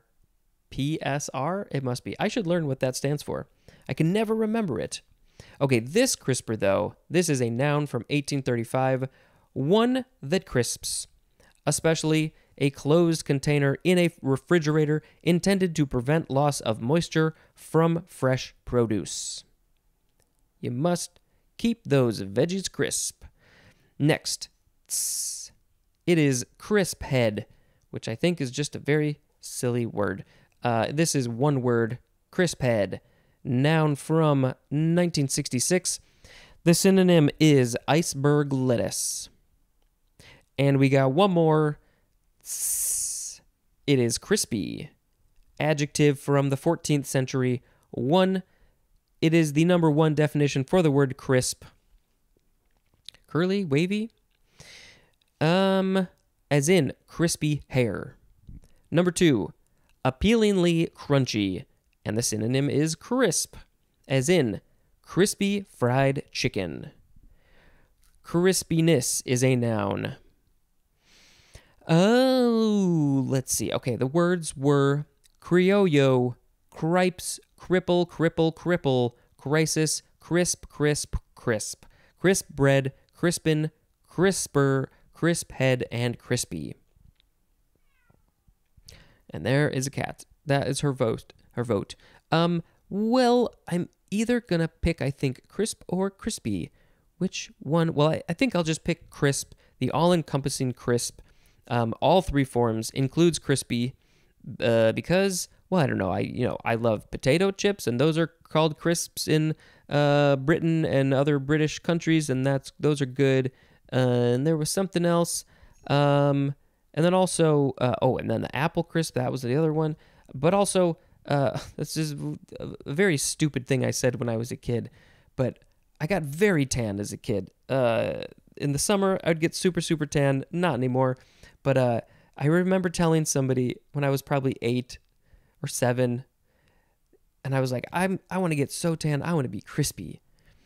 And for some reason, that just stuck with me. I just think it was a very silly, why would you say you want to be crispy? No, that means you've been burnt. It's a very dumb kid. Okay, that is it for this episode. Thank you very much for listening, and until next time, this is Spencer dispensing information. Goodbye. Hello, word nerds. Welcome to another episode of The Dictionary. Welcome to The Dictionary. Spencer's gonna read you the stuff. Hey, if you could share this podcast with all the other people that you know out in your world of things, and you got to subscribe to it, follow it on Apple Podcasts, go write a review and give it a 5-star rating on whatever platform you're listening to this on. If you want to watch it on YouTube, you can go do that. The link is in the show notes. You can follow me on social media. Instagram and Twitter is at dictionarypod. Email is dictionarypod@gmail.com if you want to talk to me. There's also a Google Voice number in the show notes, and you can call it and leave a message. And there's a Patreon, and you can go give me a few bucks a month and get episodes very, very early. Let's see. This episode that I'm gonna be presenting to you today, it is airing on April 29th, 2022, and today I'm recording this on March 26th, 2022. I'm very far ahead, which is good because who knows what life will bring me. Okay, let's get to the words. If I can't think of a good sound effect, I'm just gonna do a very standard like whoosh or something very generic. That's going to be, I think, my default going forward, because I can't come up with a good one right now. Okay, the first word in this episode is crisscross. crisscross. One word, first form. Crisscross will make you jump. This is a verb from 1818, starting with transitive. 1. To mark with intersecting lines. It's an X, a criss, and a cross. Number 2. To pass back and forth through or over. Through or over what? Like a net? Intransitive. 1. To go or pass back and forth. 2. Synonyms are overlap and intersect. This is interesting. This is from Christ cross. Yeah, Christ cross. That's obsolete. Which is it just means the mark of a cross. So, well, this is fascinating to me. So Christ was on a cross, and that's the mark of the cross, and the cross is a criss and a cross. It's been Christ crossed, crisscrossed. It's an X. It's intersecting and overlapping the two pieces. Wow. I never would have thought of that. Okay. Second form of crisscross, adjective from 1840, marked or characterized by crisscrossing. Yeah, that's it. And then crisscross is also an adverb. That's an adverb? Wouldn't it be crisscrossly? No, maybe not. Now we have the third form of crisscross, noun from 1833.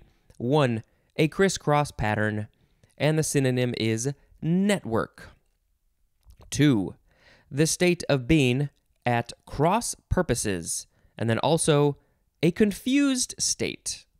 I am often, I guess, crisscrossed. My brain is crisscrossed. There's things going from the right brain to the left brain and not talking to each other, and I'm so confused. I don't know what that was. Woo! Next is Crista, Crista, noun from 1959. Any of the inwardly projecting folds of the inner membrane of a mitochondrion. So there are folds in the inner membrane of a mitochondrion, and they project inwards, and those are the crista. It is Latin, which means crest, and there's more at the word crest. Next is crit, C-R-I-T. It is an abbreviation for critical, criticism, or criticized. Critical, criticism, criticized. Of course, you got to look at the context. Next is criterion. Criterion or criterion. C-R-I-T-E-R-I-O-N. Noun from 1622. 1. A standard on which a judgment or decision may be based. This must be in the legal world. 2. A characterizing mark or trait. I said that it was probably in the legal world. I think that, yes, that is true, but it's also definitely a word that we use in the non-legal world, in standard communication. And then a synonym is the word standard. Standard. Let's see. This is from Greek, criterion, which that has a K, from krinein, which means to judge or decide. So you are judging or deciding things based on that thing. And then there's more at the word certain. We have some usage information for this word, criterion. The plural, criteria, with an A. Let me backtrack. It does say at the beginning here that the plural can be either criteria or criterions. So the plural criteria has been used as a singular for over half a century, as in the quote, "Let me now return to the third criteria." That is from R.M. Nixon, Richard Milhous Nixon. So at some point, he used the word criteria as a singular. He had multiple criteria, but then he called them each criteria. We have another example. It's another quote. "That really is the criteria." That's from Bert Lance. But there's more usage information. I'm not going to leave it at just that. Many of our examples, like the two foregoing, are taken from speech, but singular criteria is not uncommon in edited prose, and its use both in speech and writing seems to be increasing. Only time will tell. I don't know why. It just there's a breakdown between the writers of the dictionary and the reader, and I don't know. They broke down the fourth wall here a little bit. Only time will tell whether it will reach the unquestioned acceptability of agenda. Agenda? Oh, is that the plural of agendum or something? Oh, boy, I don't remember that. Let's see. Let's go back to agenda. What did it say? If I can find it, maybe I will be able to have a better knowledge of what is going on. I don't know. I just wanted to find it. Agendum. Yeah, the plural is agenda or agendums. But it doesn't say. Let's see. There's no agenda. There's agenda. The new blah blah blah blah. Boy, there's not as much information as I was hoping. Okay, let's move on. Okay, next is criterium. So the last word was criterion, O-N. This is criterium, U-M. And you can also pronounce it criterium. What? So you can say criterium or criterium. Noun from 1970, it is a bicycle race of a specified number of laps on a closed course over public roads closed to normal traffic. Would the Tour de France, would that be a criterium? This is French, and it means competition, or literally criterion. That's interesting. So it is related to the last word, I guess. Okay. Next is critic. C-R-I-T-I-C. First form. We're going to have a handful of critic and critical words coming up. Noun from 1588. My brain saw all those eights. Number 1A, one who expresses a reasoned opinion on any matter, especially involving a judgment of its value, truth, righteousness, beauty, or technique. There's a lot going on there. So, critics of movie critics, obviously that's the first thing I think of because I'm such a big fan of the films. But people can be critics of anything. But what are they doing? They are expressing their opinion on any matters like the value of the thing, its truth, its righteousness, its beauty, or its technique. And there's probably other things too. But yeah, it's a person who just gives their opinion. We're all sort of critics. Yeah. 1B. One who engages often professionally in the analysis, evaluation, or appreciation of works of art or artistic performances.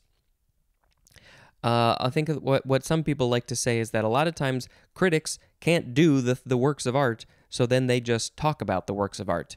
To be perfectly honest, I feel like I would be a better critic than a maker of things. But I want to make things too. But yeah, I don't know. Yeah. Okay.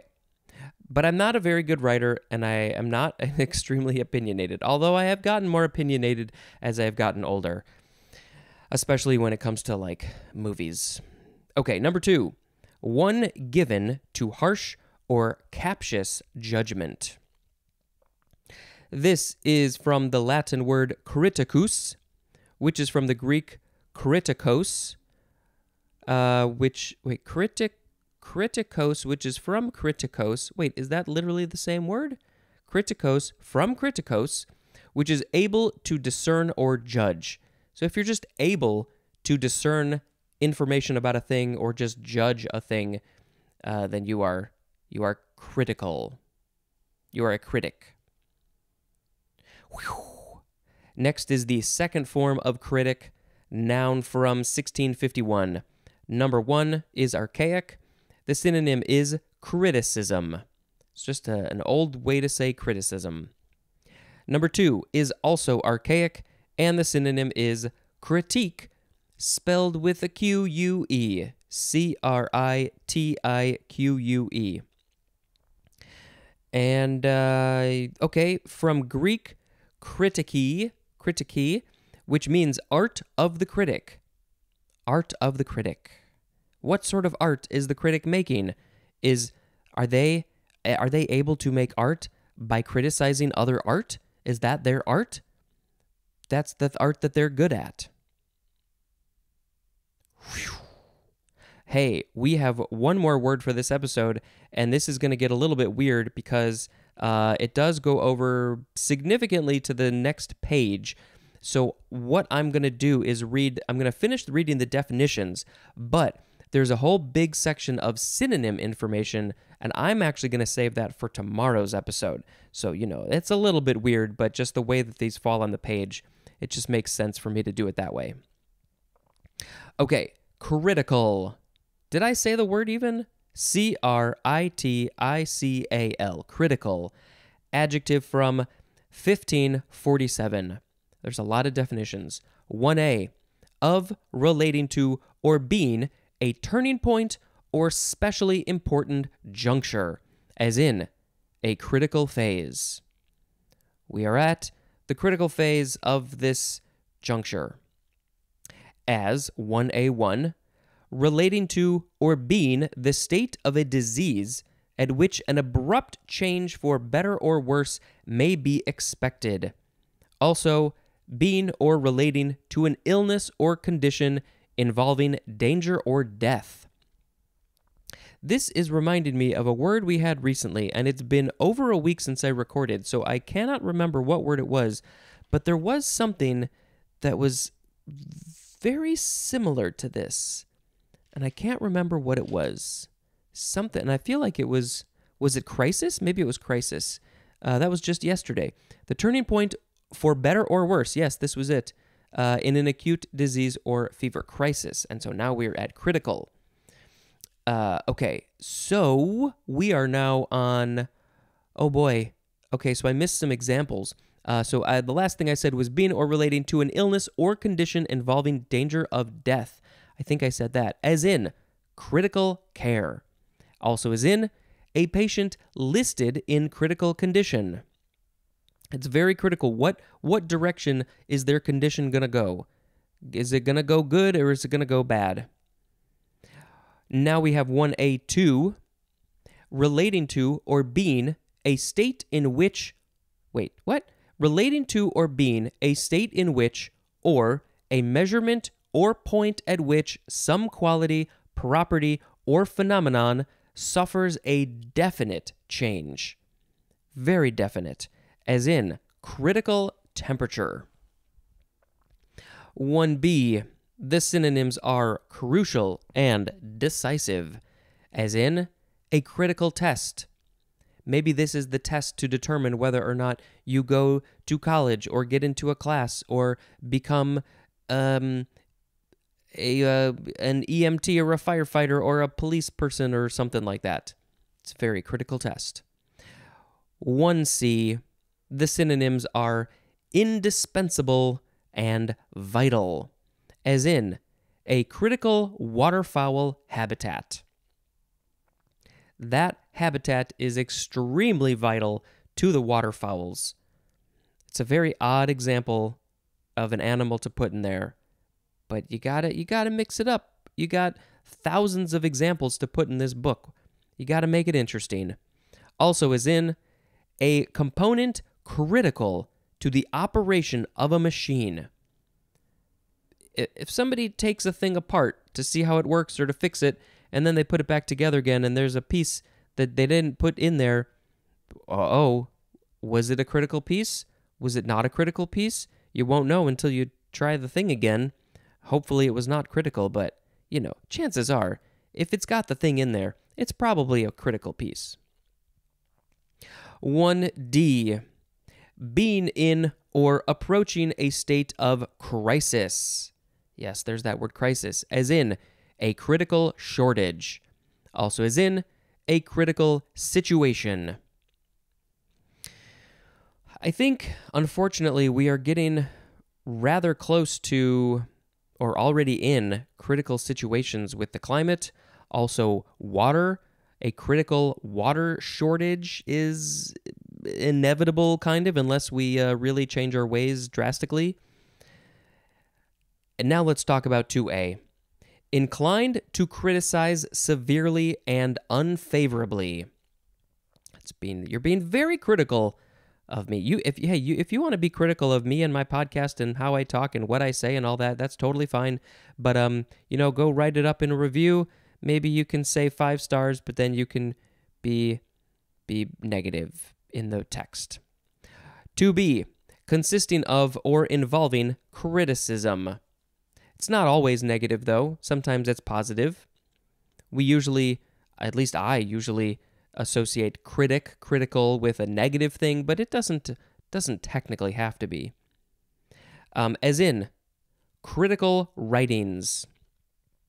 And then we have also of or relating to the judgment of critics, as in, the play was a critical success.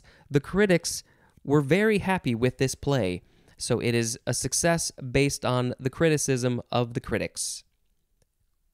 This is a weird word. 2C, exercising or involving careful judgment or judicious evaluation, as in critical thinking. Something that many people are lacking in. I think even I often lack in critical thinking, but I try. I think we all should be a little bit better with our critical thinking skills. 2D, including variant readings and scholarly emendations, as in a critical addition. 3a, of sufficient size to sustain a chain reaction, and this is used of a mass of fissionable material, as in the example, a critical mass. I've definitely heard that phrase, a critical mass. What does it mean? What is it? It's a sufficient size to sustain a chain reaction. Typically, we're talking about material that can be broken apart. It's nuclear. A mass of fissionable material. 3b, sustaining a nuclear chain reaction, as in, the reactor went critical. Criticality is a noun, critically is an adverb, and criticalness is a noun. Can we make this podcast a critical success? Hey, critics out there, go write up some positive stuff about this. Hey, you know what? You, even if you're not a critic, your job isn't to be a critic. You can still be critical of things and write your reviews. And of course, we prefer them to be positive. So we are not going to read the synonym information. There's no etymology. So now is the time that I have to reread the words and tell you what I think the word of the episode will be.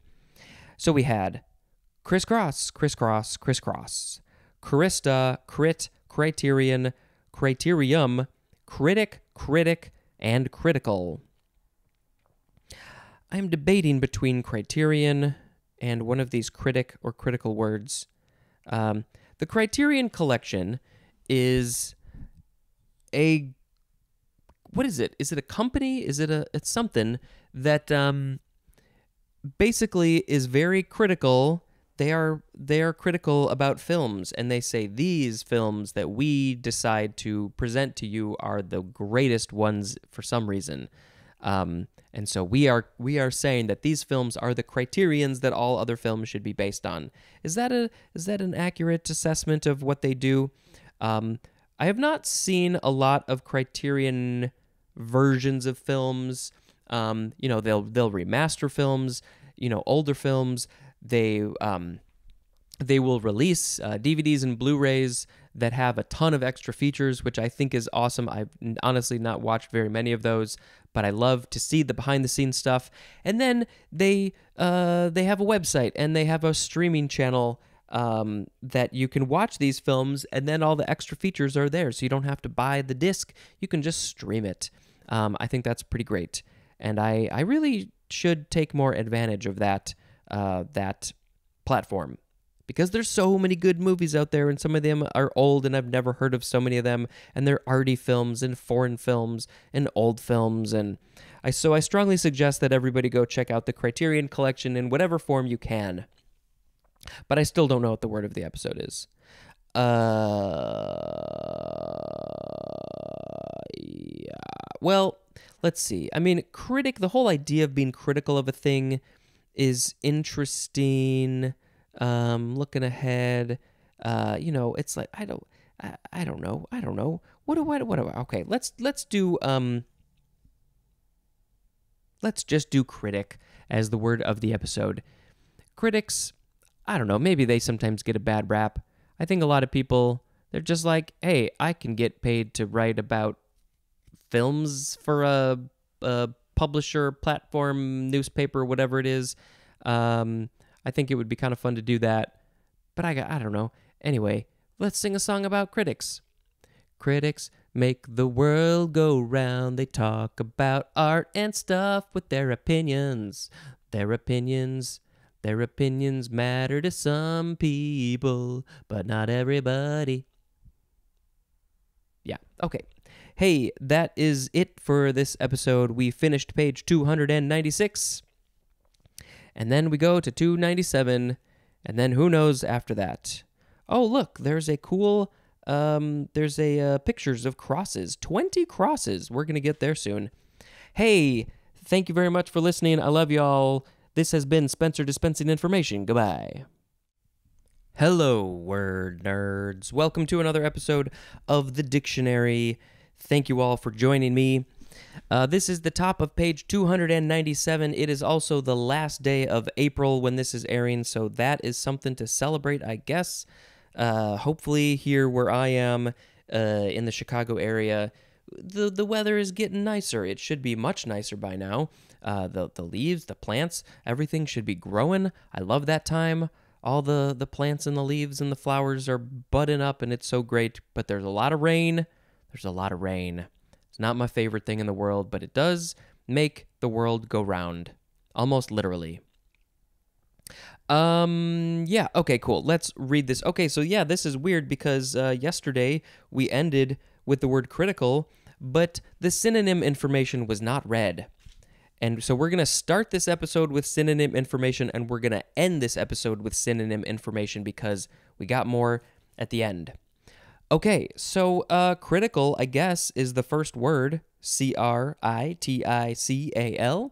and the synonym information says critical, hypercritical, fault-finding, captious, carping, and censorious mean inclined to look for and point out faults and defects. Critical may also imply an effort to see a thing clearly and truly in order to judge it fairly, as in a critical essay.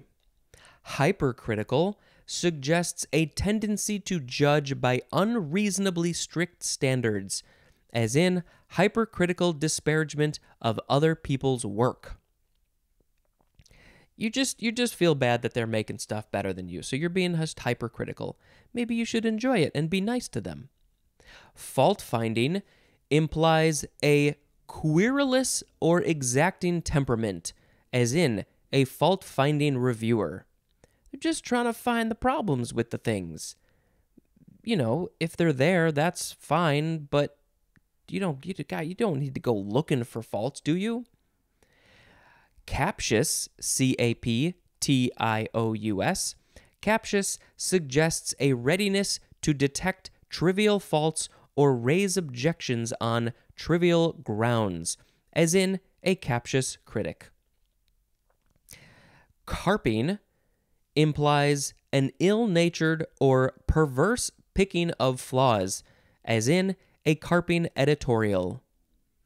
And censorious implies a disposition to be severely critical and condemnatory, as in the censorious tone of the review.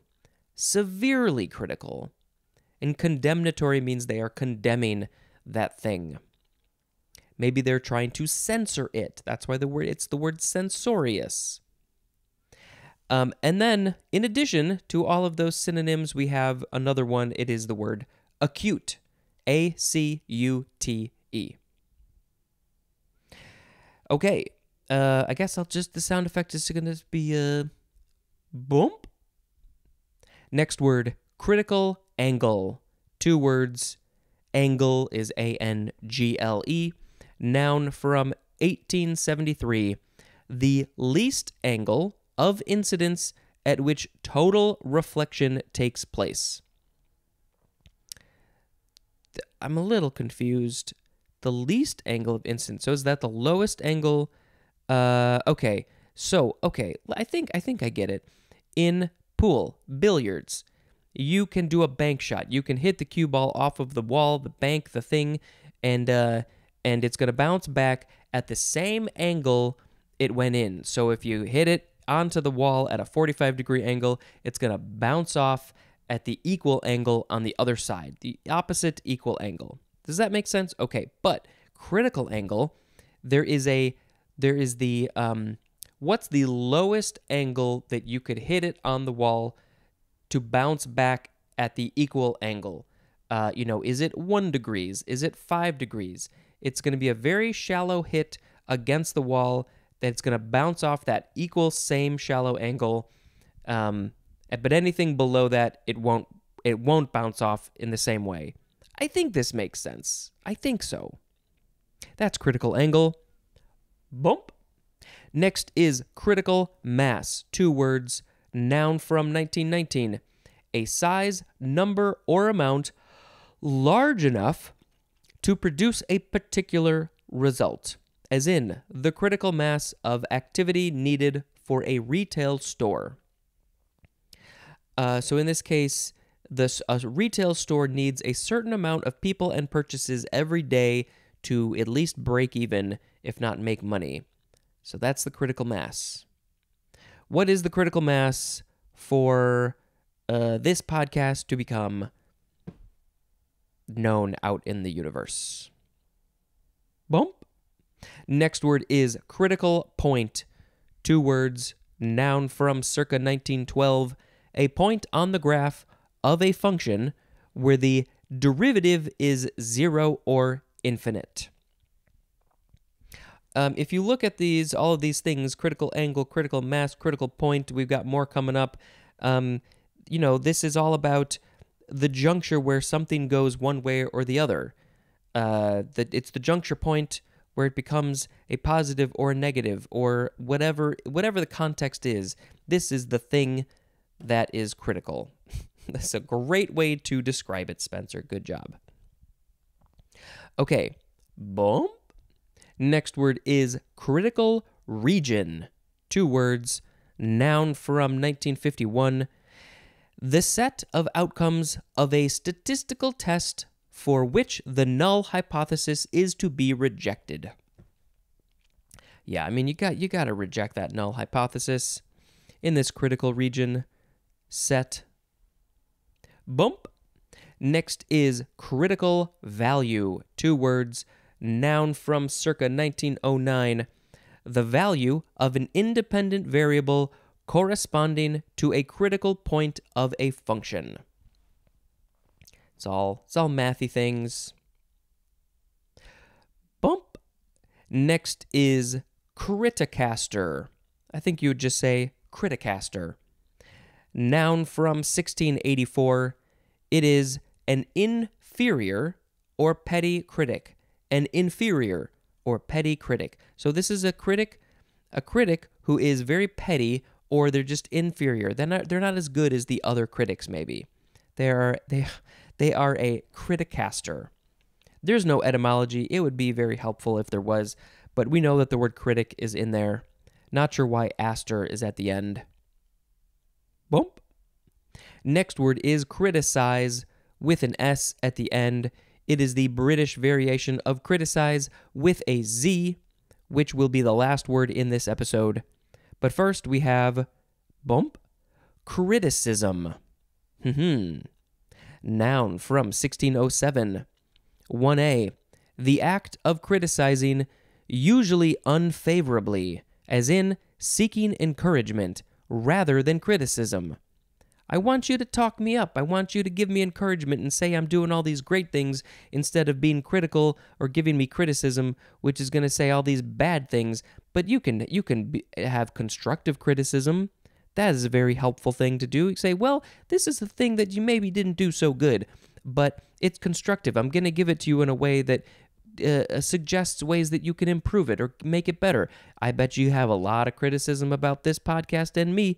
Maybe you can turn it into constructive criticism, and maybe I'll listen to it. I've used it in the past. I've listened to people. Okay, 1B, a critical observation or remark, as in an unfair criticism. 1C, the synonym is critique. Number 2, the art of evaluating. Oh, I'm sorry, this word is making me sleepy. The art of evaluating or analyzing works of art or literature.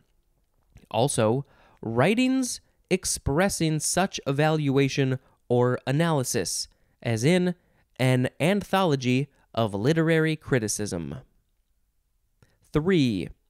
The scientific investigation of literary documents, as the Bible, in regard to such matters as origin, text, composition, or history. The scientific investigation of literary, in regard to such origin, text, composition, or history. So it's looking at a piece of literary document from a scientific standpoint to see how accurate it really is in origin, text, composition, or history. Yeah, what is the, well, we're not going to get into that. Okay, boom. Our next and final word for this episode is criticize. CRITICIZE. This is a verb from 1643. First is intransitive, to act as a critic. You are criticizing, you are acting as a critic. And transitive, number 1, to consider the merits and demerits of and judge accordingly. To consider the merits and demerits of something and then judge it accordingly based on those merits and demerits. The good things and the bad things, you're going to look at all that stuff and then say, well, this is how I'm going to criticize that thing based on those things. A synonym is the word evaluate. Number 2, to find fault with. Point out the faults of. That's not always a very nice thing to do. We talked about that before. Criticizable is an adjective and criticizer is a noun. A criticizer is criticizing something that is criticizable. And as promised, we have synonym information. It's our favorite. Criticize, reprehend, censure, reprobate, condemn, and denounce mean to find fault with openly. You're finding fault with something openly with all these words, but criticize implies finding fault especially with methods or policies or intentions, as in, criticized the police for using violence. When it is not appropriate, yes, they should be criticized for that. That's a whole big conversation.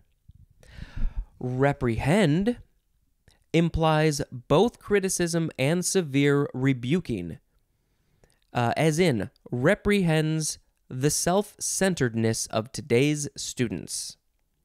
Why students of today got to be so self-centered? What's the point of that? Censure carries a strong suggestion of authority and of reprimanding, as in, a senator formally, hate those words, why? A senator formally censured by his peers. His peers also have authority, and they will reprimand him for something that he did. Reprobate implies strong disapproval or firm refusal to sanction, as in, reprobated his son's unconventional lifestyle. Yeah, this happens. Unconventional. What does that mean? It could mean a lot of things. Maybe you should talk to your son and try to understand his unconventional lifestyle, and maybe just don't be so mean about it. Depends on the situation, I guess. Condemn usually suggests an unqualified and final favorable judgment, as in, condemned the government's racial policies. And denounce adds to condemn the implication of a public declaration, as in, a pastoral letter denouncing abortion. Wow, those last two examples especially. We could talk about that for days. There's a lot of stuff going on. Oh boy, I got opinions. Just a couple of days ago, at the time of recording, I think both Tennessee and Idaho announced new bills very similar to Texas about restricting abortion to all these things, and then people can sue other people. And oh boy, I'm sorry to get political, but come on. Okay, on that note, let's read the words. We had critical, critical angle, critical mass, critical point, critical region, critical value, criticaster, criticize, criticism, and criticize. Let's see. Maybe criticism. I'll pick criticism. It can be positive or negative. Usually it's negative, But I don't know. It's there's always criticism going on. Either you're criticizing a person one way or the other, or there is art that is being criticized for whatever reason because people feel like they want to. I don't know. That's a thing that's happening. We all do it, whether we're aware of it or not. What's the word? Criticism? Criticism. Criticism. Let's be critical of art and make some criticism. Criticism. You know, art is made for different people for different reasons. You may not love it, but that's fine. There's probably something else that you love. So maybe just don't be so critical of things. I don't know. Hey, that is the end of the episode. Thank you for listening to my musings about the little bits of things that I read. This has been Spencer dispensing information. Goodbye. Hello, word nerds. Welcome to another episode of The Dictionary. It is the podcast where I read the book, the dictionary book, and then I say some things about it at the same time. Okay, let's just get into it. The first word is critique. Critique. Let's see. I guess you can say critique or critique. It's just a very slight difference in the pronunciation. This is the first form, noun from 1710, an act of criticizing, especially a critical estimate or discussion, as in a critique of the poet's work. Yep, we talked a lot about being critical and criticizing and criticism and all that in the last couple episodes.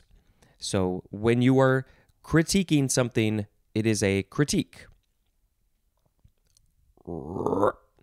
Next is the second form of critique. This is a transitive verb from 1751, to examine critically, and the synonym is review, as in critique the plan. After I watch a movie, I critique it in my head, or maybe even while I'm watching it, I'm critiquing it. When I talk about it with people, we are critiquing it.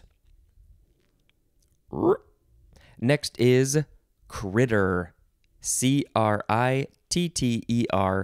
Noun from 1815. And the synonym is just the number one definition for the word creature. Creature, critters, they're the same thing. I've never seen that movie Critter. Well, there's a bunch of them, aren't there? There's got to be at least 2 or 3 or 4 or 5 Critter movies, but I really want to watch them.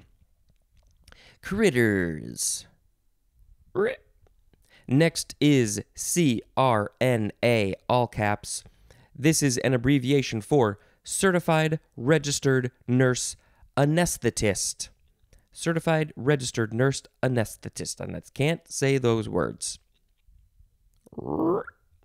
Next is, it's my sound effect. It's the first form of the word croak. Verb from the 15th century starting with intransitive. 1a, to make a deep, harsh sound. 1b, to speak in a hoarse, throaty voice. Number 2, the synonym is the number 1 definition for the word grumble. Number 3 is slang, and the synonym is the word die. They croaked. I wonder how that happened. How did croak become synonymous with dying? Now we have transitive, number 1, to utter in a hoarse, raucous voice. And of course, hoarse in this case is spelled Hoarse, hoarse, like, what's my hoarse voice? If I were sick, it would be a hoarse voice. If I speak very low, it's kind of hoarse. Number 2 is slang, and the synonym is kill. So the transitive is kill, you are making something die, and then the intransitive is die, you are the thing that is dying.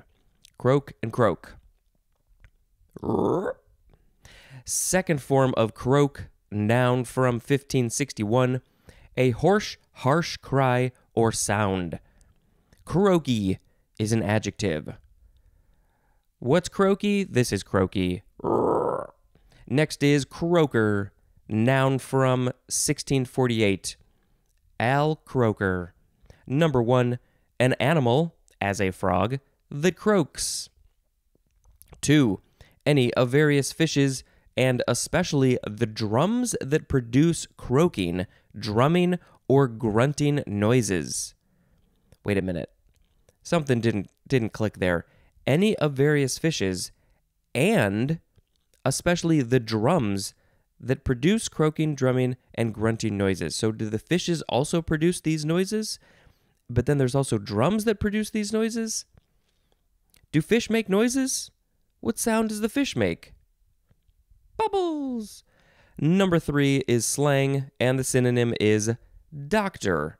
Wait, you call a doctor a croaker?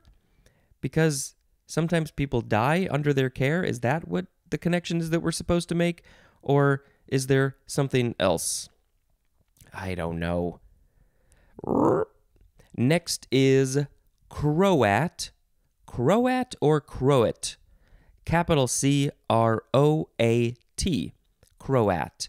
Noun from 1657, and the synonym is just Croatian, which, of course, we will read next. A Croat is also an adjective. It's from the Croatian and Serbian word Hrvat, which, of course, I don't know how to pronounce that word, H-R-V-A-T, but yeah, I mean, it's just the shortened version of Croatian. But you don't say Croash, you say Croat, because that's how it's spelled. So that's a little weird. Next is Croatian, with a capital C, noun from 1555. 1, a native or inhabitant of Croatia. Number 2, a South Slavic language spoken by the Croatian people. The Croatian what was that word? The Croatian people speak Croatian. It's amazing. Croatian is also an adjective. Next is croc. C-R-O-C, noun from 1884, and the synonym is just the word crocodile, which will be the first word in tomorrow's episode. Crocodile. Okay, where were we? Next is the first form of crochet. It looks like it's pronounced crotchet, but it's not. It's crochet. Noun from 1844, needlework consisting of the interlocking of looped stitches formed with a single thread and a hooked needle. Okay, will I remember that it is with a single thread and one hooked needle? Probably not. What's the other thing? Crochet and... can't remember. But the other one I think uses 2 needles and two threads, maybe? No, I'm not so sure. Maybe that's a single thread too. But I think the bigger difference is how many needles. 1 needle, 2 needle. Can you do 3 needles or 4 needles? That's like 3D chess. How do you do that? So crochet is a French word that means hook or crochet. Let's see. From the Middle French diminutive, it's the diminutive of croche, which means hook. It is of Scandinavian origin. It is akin to the Old Norse croker, which means hook. So I think the other one, which of course I still can't remember the name of it, is 2 needles and they do not have hooks. This one is a single needle with a hook at the end. So crochet, it means hook, and that is why it's that. I hope that helped you. Second form of crochet, verb from 1854, starting with transitive, to make a crochet, as in crocheted a doily. That's a great word, doily. And then intransitive, to work with crochet. You gotta crochet the crochet to make a crochet. And crocheter is a noun. Of course, that looks just like crocheter, but it's crocheter. The crocheter crocheting the crochet. Next is crocidolite. Crocidolite. It is a noun from 1835. A lavender blue or light green mineral of the amphibole group that occurs in silky fibers and in massive form and is a type of asbestos. And then it says compared to the word tiger eye, which it doesn't say if it's an antonym or a synonym, so I'm not sure. But I know tiger eye, I think that's more of a like a dark, like a black or dark brown, maybe bronzy, goldy colors. So maybe that's more of an antonym because I don't think tiger eye is typically lavender blue or light green. And I think it's interesting that it can be in either massive form, whatever that means, or silky fibers. A mineral that is silky fibers. Maybe we have to find a picture of crocidolite. No, crocidolite. Crocidolite. So this is from the Greek crocodolith. I don't know how to say that word. Crocodolith. From crocid or crocus, which means nap on cloth. Akin to the Greek krekin, which means to weave. There's more at the word reel, R-E-E-L, for some reason. Crocidolite. Next is the first form of crock. Crock, C-R-O-C-K. Noun from before the 12th century. 1. A thick earthenware pot or jar. It's just a crock. Number 2. It is a dialect word, and the synonyms are soot and smut. S-O-O-T and S-M-U-T. This etymology says that it is from its formation on cooking pots. So you cook the stuff, and then the stuff that appears on there, the either from maybe the fire if it's cooked on or above a fire, or maybe the food gets all cooked and baked on that thing. Soot and smut, you just call that crock. Number 3, coloring matter that rubs off from cloth or dyed leather.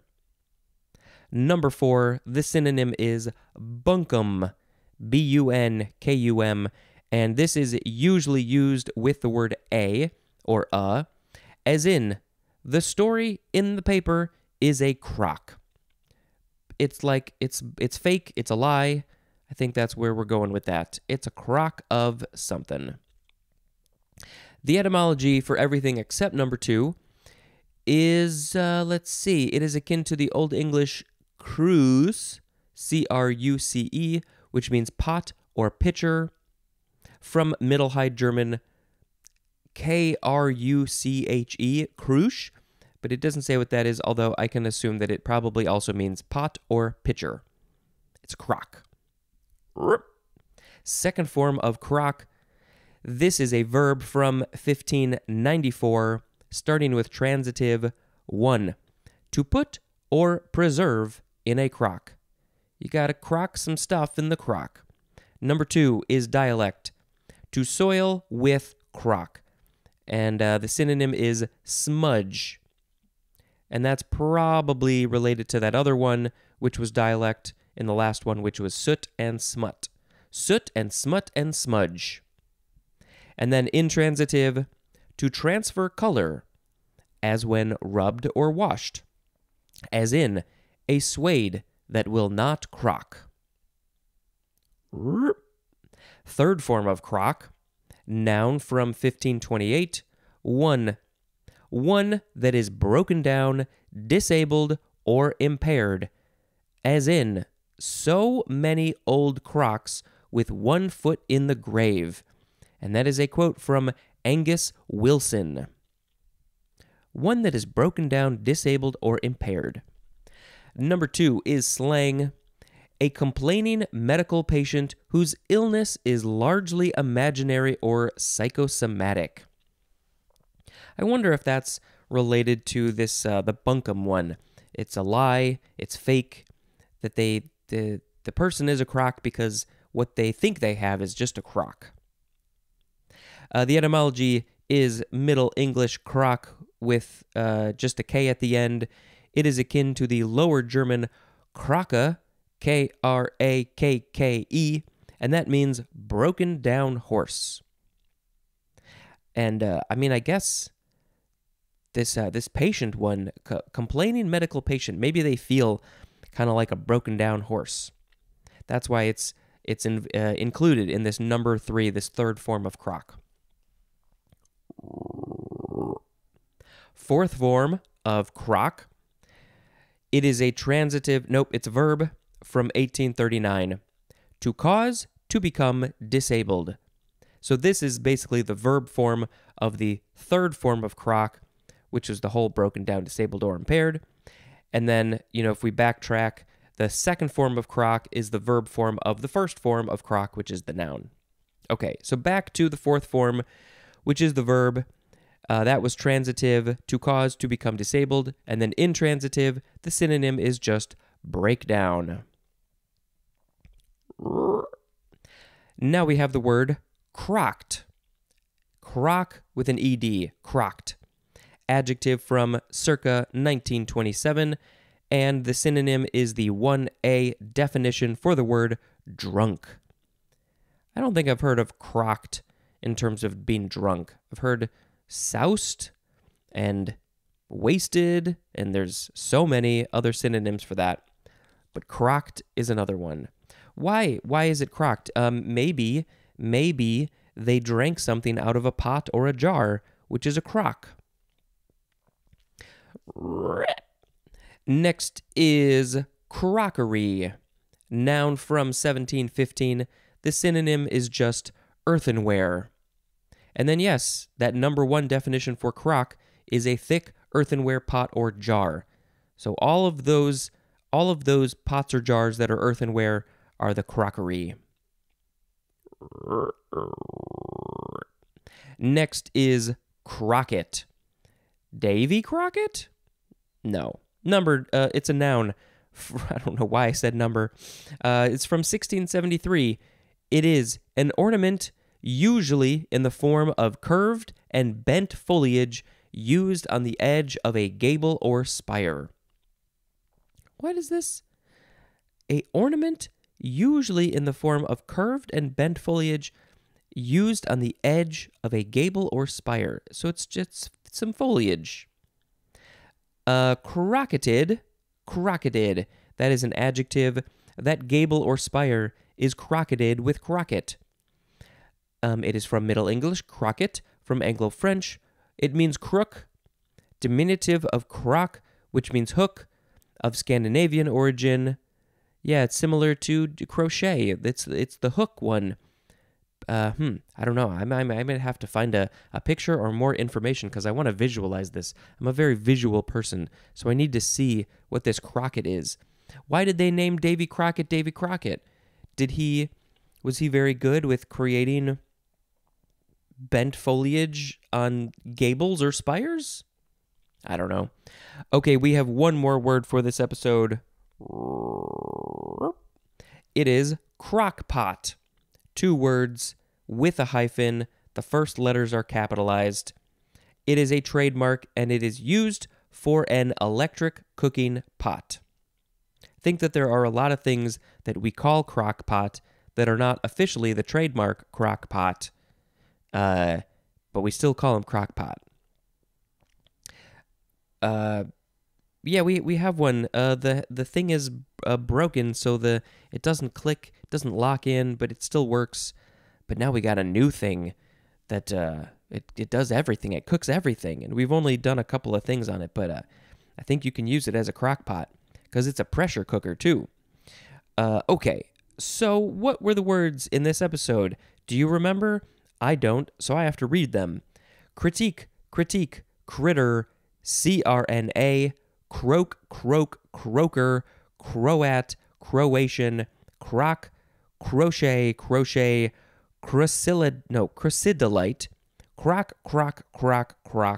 crocked, crockery, crocket, and crock pot.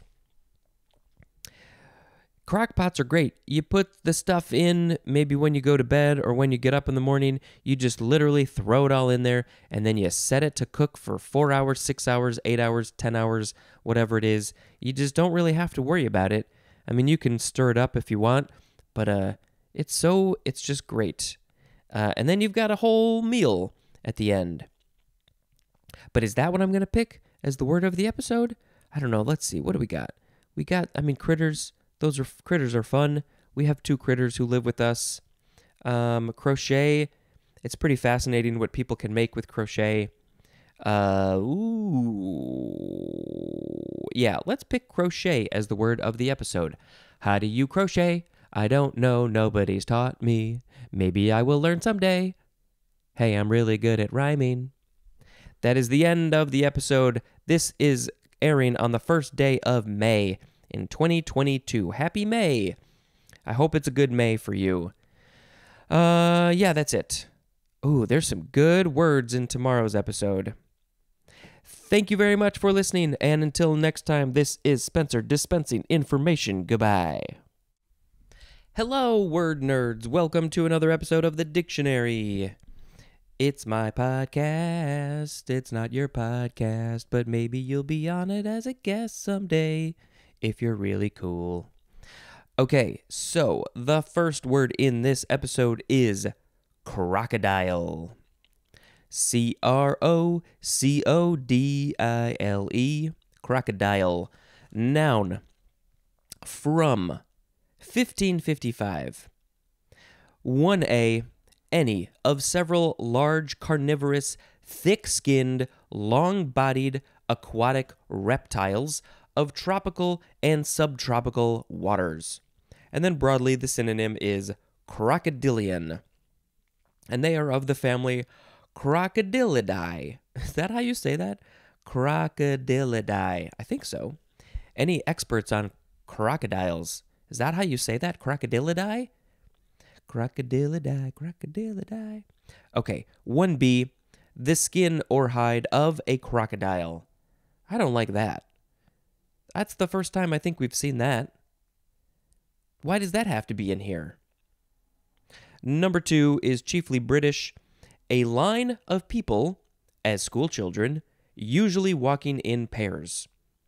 Okay, British people, why do you do this? Why do you call it a crocodile?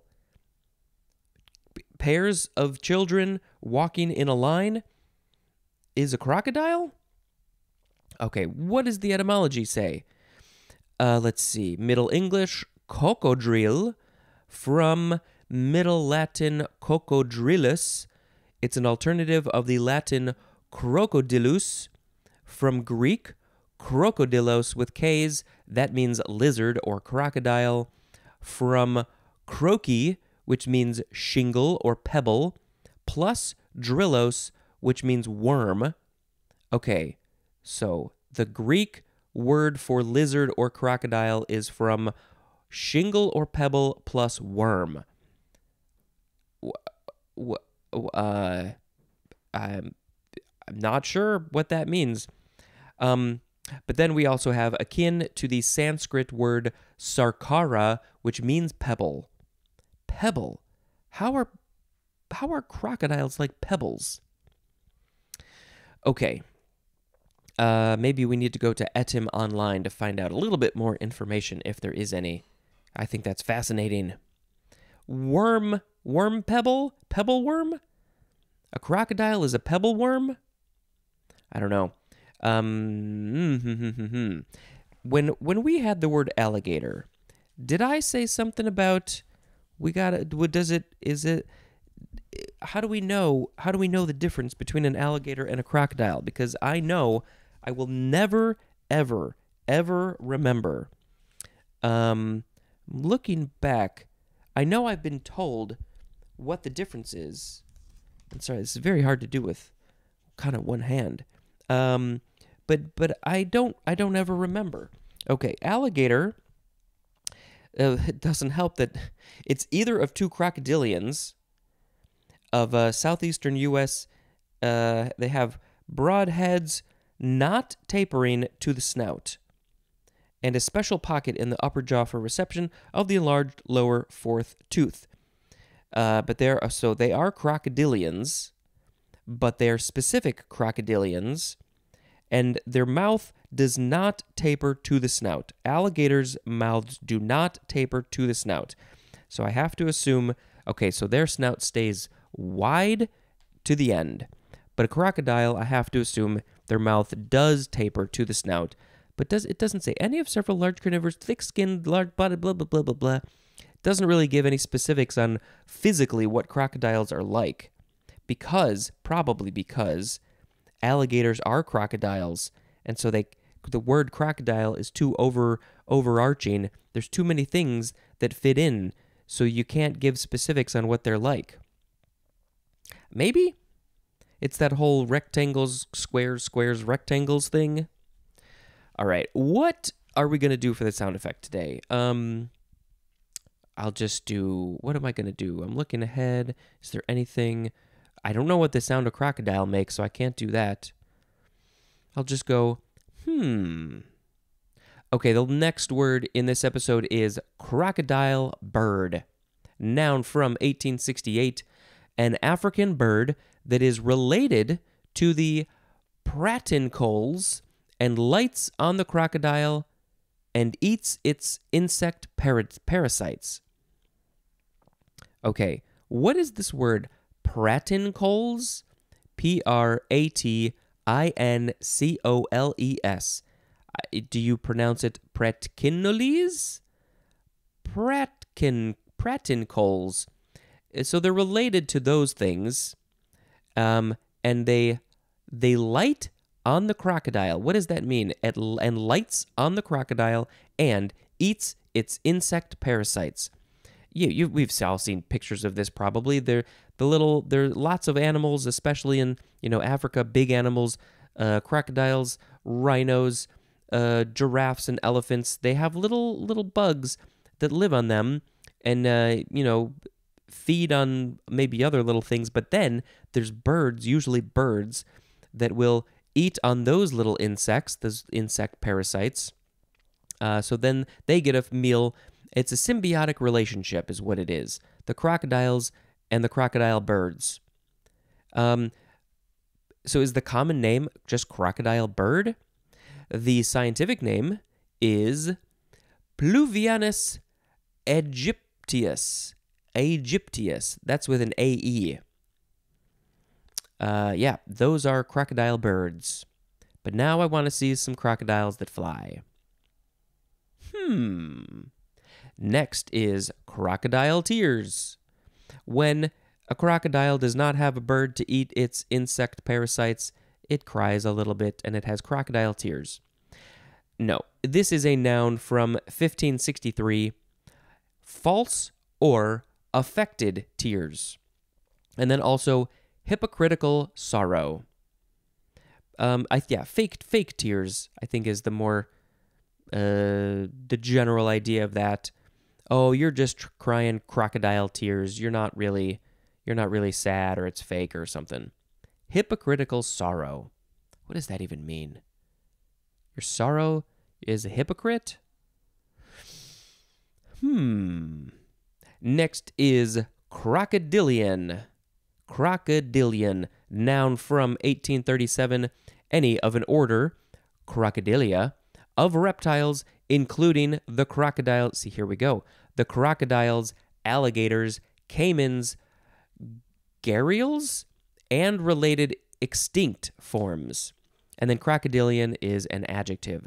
Yeah, so that's why the crocodile definition did not say what they look like, because they can look like crocodiles, alligators, caimans, gharials, or things that don't even exist anymore.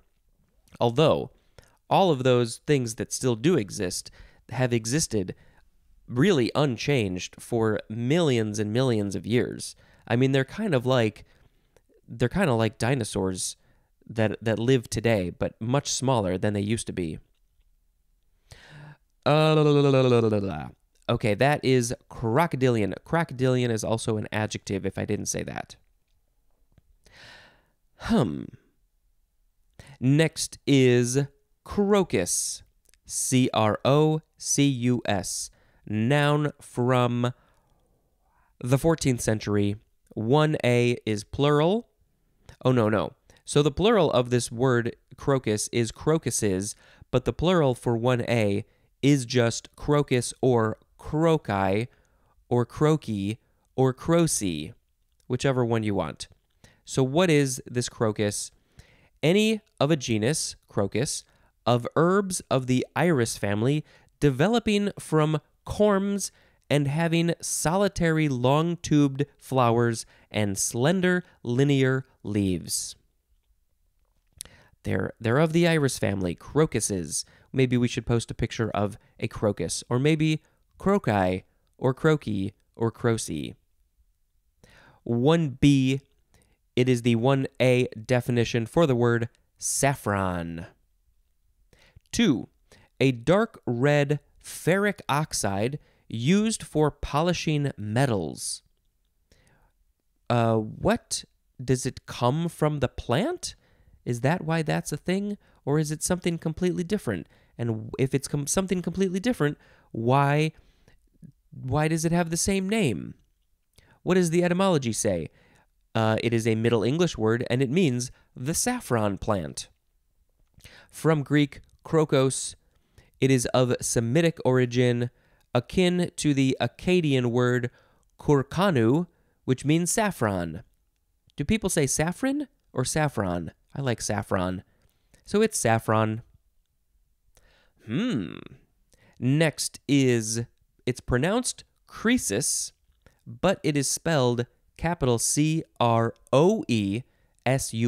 creasus. The O-E makes an E sound. Noun from 1621, Croesus is a very rich man. And this is from Croesus, who was a king of Lydia, and he was famed for his wealth. I'm not sure what Lydia is, but Croesus was the king of it. Next is croft, C-R-O-F-T. Noun from before the 12th century. Number 1 is chiefly British. Actually, number 2 is as well. So this whole thing is chiefly British. A small enclosed field, usually adjoining a house. A small field next to a house. You can get to the field from your house, and the field is called a croft. Number 2, a small farm worked by a tenant. And crofter is a noun, which is also chiefly British, and maybe the tenant is the crofter. The crofter is the one who tends to this small farm. Let's see, this is akin to the Middle Dutch word krocht, K-R-O-C-H-T, and that just means hill. So maybe it just used to be a hill. Next is Crohn's disease. 2 words, capital C-R-O-H-N, apostrophe S, and then the word disease. Noun from 1935. A chronic inflammatory disease of the gastrointestinal tract that typically involves the distal portion of the ileum and is characterized by cramping and diarrhea. So if you want to learn a little bit more about what the distal portion of the ileum is, you can go look that up. But okay, so yeah, basically, it's a problem with your guts, and I'm just putting this in very simple terms for myself. It's a problem with your guts that it can be painful and you poop a lot, specifically diarrhea. So people with this condition, with this disease, if a poop is coming, and they need a bathroom immediately. They need to know where it is, and they need to get there immediately because it's going to happen whether they like it or not. So that is a problem. And, there's drugs and things, maybe diet too, that they can do to help minimize these symptoms. But it's a big problem. It's a big problem. How does it happen? Is it genetic? It's a chronic inflammatory disease. Your gastrointestinal tract has been inflamed. Chronic is just, it's all the time. This is from Burrill B. Crone. Burrill B. Crone, who was an American physician who died in 1983. So, he was the one who was like, this thing, I'm the one who gets to name it because I can. I'm sure it existed well before he named it in 1935, but he was, I don't know, what is he was the one who was like, oh, all these people have the same thing, so I'm going to call it my disease.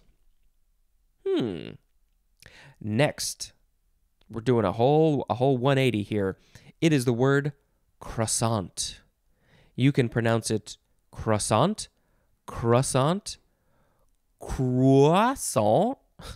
So this pronunciation, it says KRWA for the first part, croissant. But see, whenever I try and say it all French and fancy, I say croissant.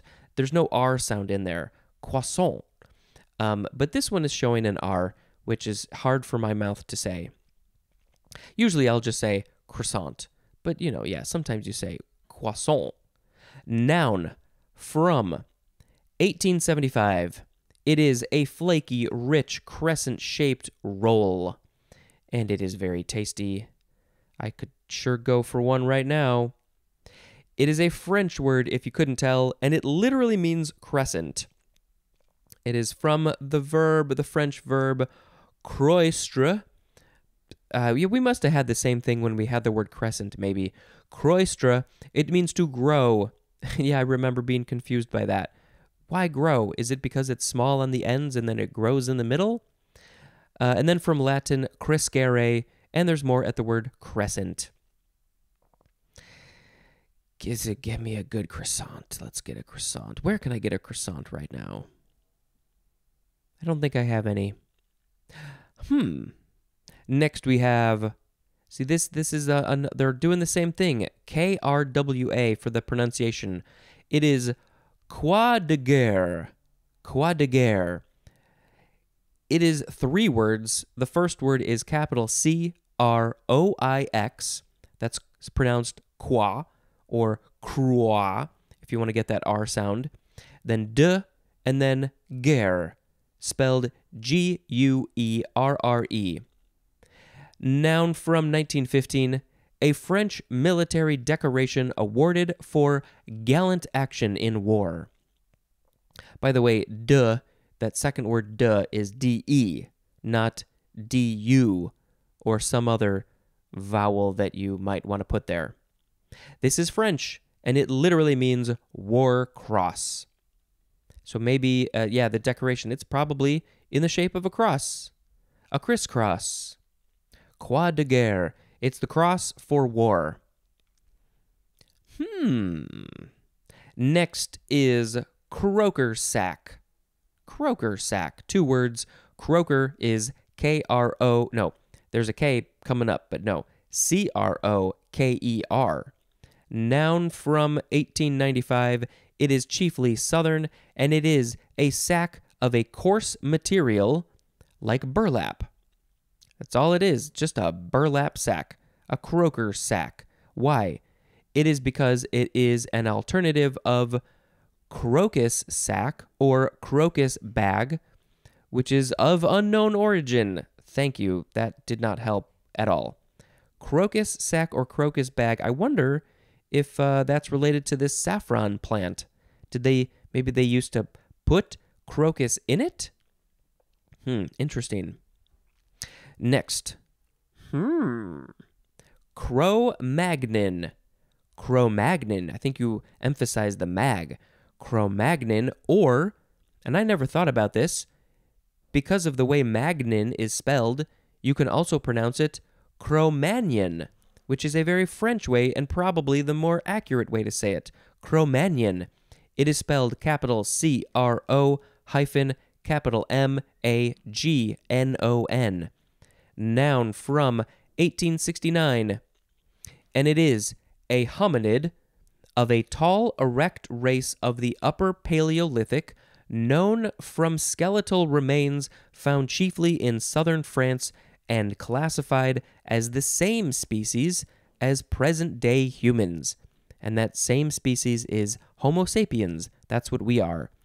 And also, Cro-Magnons are Homo sapiens. Okay, so it is from Cro-Magnon, which is a cave near Les Ayes. How do you say this? It's near a town in France. Spelled L-E-S, second word E-Y-Z-I-E-S.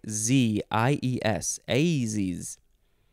I wonder if this was the cave. There was that documentary that that guy made. Who's that guy? I want to think of his name. Anyway, he's either German or Austrian, and he's made a bunch of films and documentaries. And he made this documentary about the caves in France and the handprints and the art that they made. And I don't really remember a lot of details about it, but I did see it. His name starts with a W. Oh man, it's pissing me off that I can't think of it. But you know who he is. Cro-Magnon. Next word. It is cromlech. Cromlech. Sounds like something that somebody made up for an alien language or alien word or something. Maybe it sounds Klingon. C-R-O-M-L-E-C-H. Noun from 1895. Number 1. The synonym is dolmen. It sounds like another fake word. D-O-L-M-E-N. Number 2. A circle of monoliths, usually enclosing a dolmen or mound. So I'm thinking of, what is that thing? My brain just shuts down. Anything that's not related to what I'm thinking about in the moment, I just cannot think of. You know, Stonehenge. Is Stonehenge a cromlech or a domlin or something like that? A circle of monoliths. Yeah, it's probably a cromlech. It's a Welsh word, and it literally means bent stone. And obviously, you know, I think Stonehenge is in Scotland, so it's not technically Welsh, but, you know, their language in that area is all intertwined and related. Interesting. Enclosing a dolmen or mound.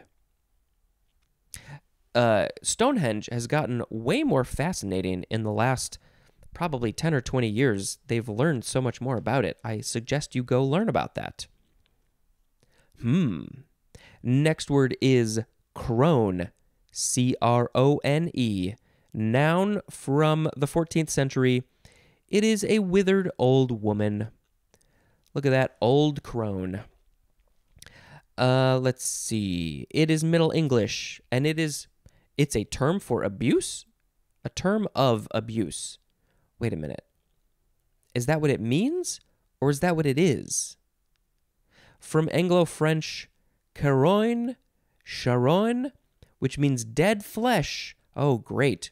And then there's more at the word carrion, which is, yes, that's like a dead animal or something.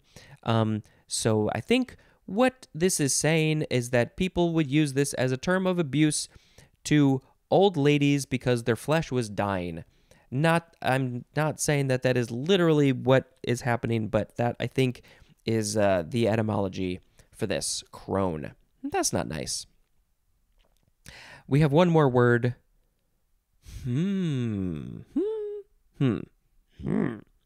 It is cronus or cronus. Capital C-R-O-N-U-S. Noun from 1664. And it is a titan dethroned by his son, Zeus. So, Cronus was a titan and had a son named Zeus, and Zeus dethroned him. Latin, from the Greek, Kronos, with a K, and that's it for that. I definitely feel like I've heard Kronos used in other things in media. I'm trying to think of where I would have heard it, but I won't be able to think of it. But you usually think of Zeus as being the main of the Greek gods, the main dude. But Zeus has a dad. Zeus's dad is Kronos. Did Kronos have a dad? What's the family tree? It's very complicated. All right, so the words in this episode were crocodile, crocodile bird, crocodile tears, crocodilian, crocus, croesus, croft, Crohn's disease, croissant, crodegaire, crokersack, cromanion, cromlech, crone, and cronus. I am very torn about what to pick. I mean, crocodiles are pretty amazing. Obviously, we have to post a picture of that. But Crohn's disease and croissants, they're very important to the world. Crohn's disease is something that you need to bring more attention to. People need to know about it and respect the people who suffer from it. Colitis is a similar thing, which, we probably read that before. But, you can't go wrong with a croissant, especially if there's chocolate inside of it. I want a chocolate croissant. Go give me a chocolate croissant. There's never enough chocolate in a chocolate croissant. It's so flaky and rich. Although chocolate croissants aren't usually in crescent form. They're usually in rectangular form. Why is that? Why can't you make it a crescent? All right, that is going to be the end of this episode. Thank you so much for sticking around with this. I hope that you have started this podcast from the beginning and worked your way up. This has been Spencer dispensing information. Goodbye. Hello, word nerds. Welcome to this episode of The Dictionary, a phrase that has been said more times than the earth has rotated in its lifetime. If you could please go subscribe and share and download, go find this in all the places, do all those things, please and thank you. It would make me feel like this is not for naught. You can message me, tag me, find me on social media, Twitter and Instagram. I don't have the bandwidth to do more things than that. Do you? Should I be on Twitch? Probably. Should I be on TikTok? Probably. Should I be doing stuff on YouTube? Probably. Will I get around to these things? Maybe. I don't know. You can email me, dictionarypod@gmail.com. There is a Google Voice number if you want to show me your voice. I can hear it. And what else? There's other things. There's the Patreon. I always forget that one. You can give me some money, and then I'll keep on doing this, and I'll give you episodes early, and I'll say, hey, you person, you give me money, you can listen to this before the other 7.5 billion people on the earth. Okay, I think that's enough of that. Let us talk about the words in this episode. The first one is crony. C-R-O-N-Y. Noun from 1656. A close friend, especially of long standing. And a synonym is pal. You're my pal, old buddy, old pal, old crony. This is perhaps from Greek kronios, which means long-lasting. Ooh, from chronos, which means time. Who knew that the word crony had such a deep philosophical etymology dealing with time?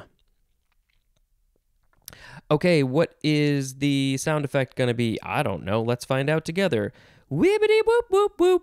Oh man, am I going to have to do that every time? Okay, next word is cronyism. Noun from 1840. Partiality to cronies, especially as evidenced in the appointment of political hangers-on to office without regard to their qualifications.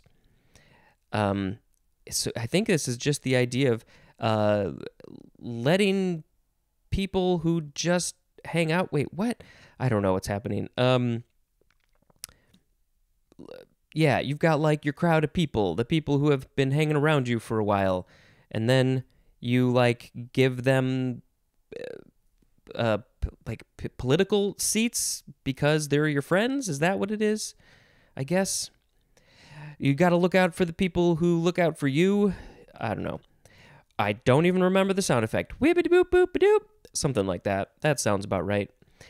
This is the word crook. C-R-O-O-K. First form verb from the 12th century. I feel like this is one of the shortest ones we've ever seen. There's not a lot of information. The first is the transitive definition, which is just the synonym bend, B-E-N-D, like a crooked nose. There's a bend usually in that nose, a crooked cane, the crooked person. There's that whole poem in the horror movie, the crooked man with the crooked cat with the crooked hat and the crooked thing, and I don't remember how it goes. Okay, intransitive verb, the synonyms are curve and, would this be wind? I think it must be wind, not wind. Wind kind of makes sense, but I think wind makes more sense with curve and crook. Second form of crook, noun from the 13th century. Number 1, an implement having a bent or hooked form. As 1A, the synonym is pot hook, but it looks like you would pronounce it pothuk, pothuk, pothuk, one of those. 1B1, a shepherd's staff. Yeah, it's crooked because they probably got it off of a tree. It's just a branch, and then they used it as a staff. 1B2. Let's see. It is the first definition of the word crosier. I assume it's pronounced crosier. Let's see. Where is crosier? Oh, we must have read it before. Why don't I remember it? C-R-O-S-I-E-R. Where is it? Oh, yeah, I keep on misspelling it, which is not surprising at all. Here it is. I skipped right over it. Crosier. Yeah, that's how you pronounce it. That's all I wanted to know. I just wanted to know how to pronounce it. Why'd you have to make that so difficult?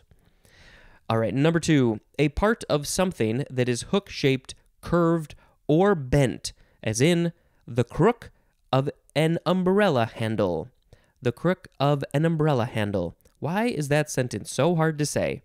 Should put that in the list of tongue twisters. It's not really a tongue twister, but it's not easy to say. 3, the synonyms are bend and curve. 4, a person who engages in fraudulent or criminal practices. Took us a while to get to the one that I think most of us probably would have thought of. You hear crook, you probably think of somebody who's doing illegal stuff, a criminal. Let's see. The etymology basically, it basically comes from the word hook, which is not really a big surprise because they rhyme, but in fact, they are related. It went hook, let's see, Old Norse croaker. Maybe I should do it that way. Maybe I should go backwards. Start with the first one and then see where it led us to. Let's do that. So croaker, who knows how to pronounce it? That's Old Norse. Maybe the Old Norse people know how to pronounce it. That word means hook. And then Middle English, it became croc. Yeah, it was croaker, and then it became croc, and then crook. So crook really literally just means hook.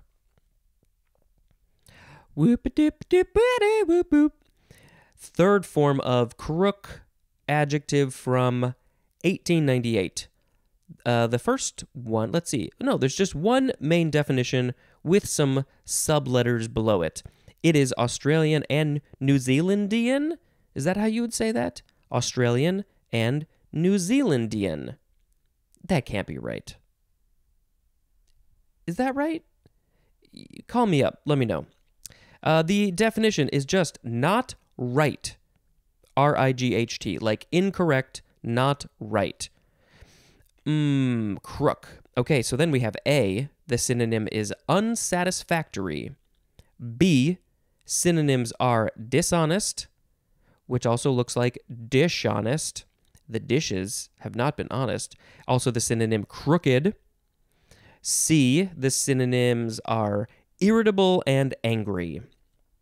And that is used especially in the phrase go crook. Go crook. Like go be angry or you are angry. Go crook. Oh, he went crook. Is that something that they would say? It's been fun learning about phrases and words that people use in other countries. And then D, the synonyms are ill and unwell. Ill and unwell, crook. Well, maybe they're angry because they're unwell. This is probably just short for crooked, which we will get to soon. Crookback is next. One word, noun from 1508. Number 1 is obsolete, and it is a crooked back. That makes sense. A crookback. A crooked back. Maybe someday I will be a crookback. Number 2 is also obsolete, and the synonym is hunchback. I could deal with crookback. Hunchback, oh, I've seen people like that, and it just looks like it sucks. I hope I am never a hunchback, although with the way that my body is and how I sit, I would not be surprised if I am. So that's why I gotta do physical stuff to not have that happen. Okay, next, crook-backed. That is an adjective.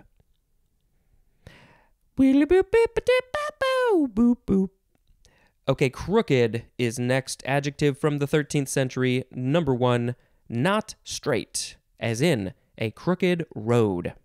Also as in, your tie is crooked.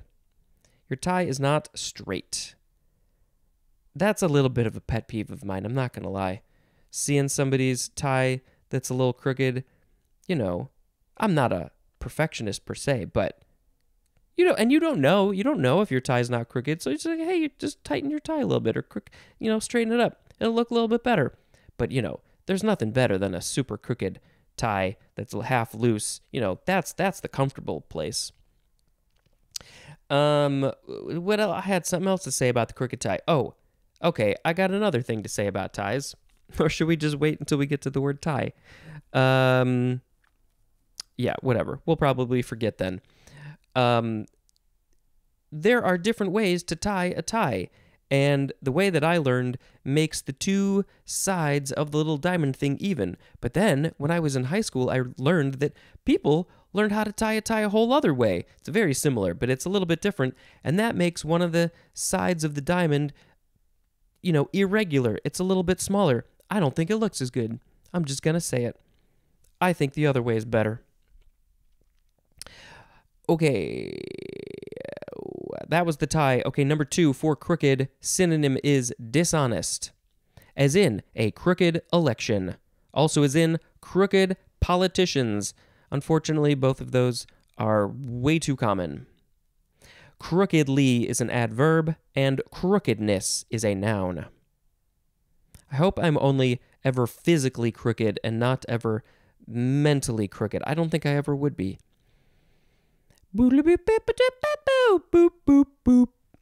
Crookery is next. Noun from 1927.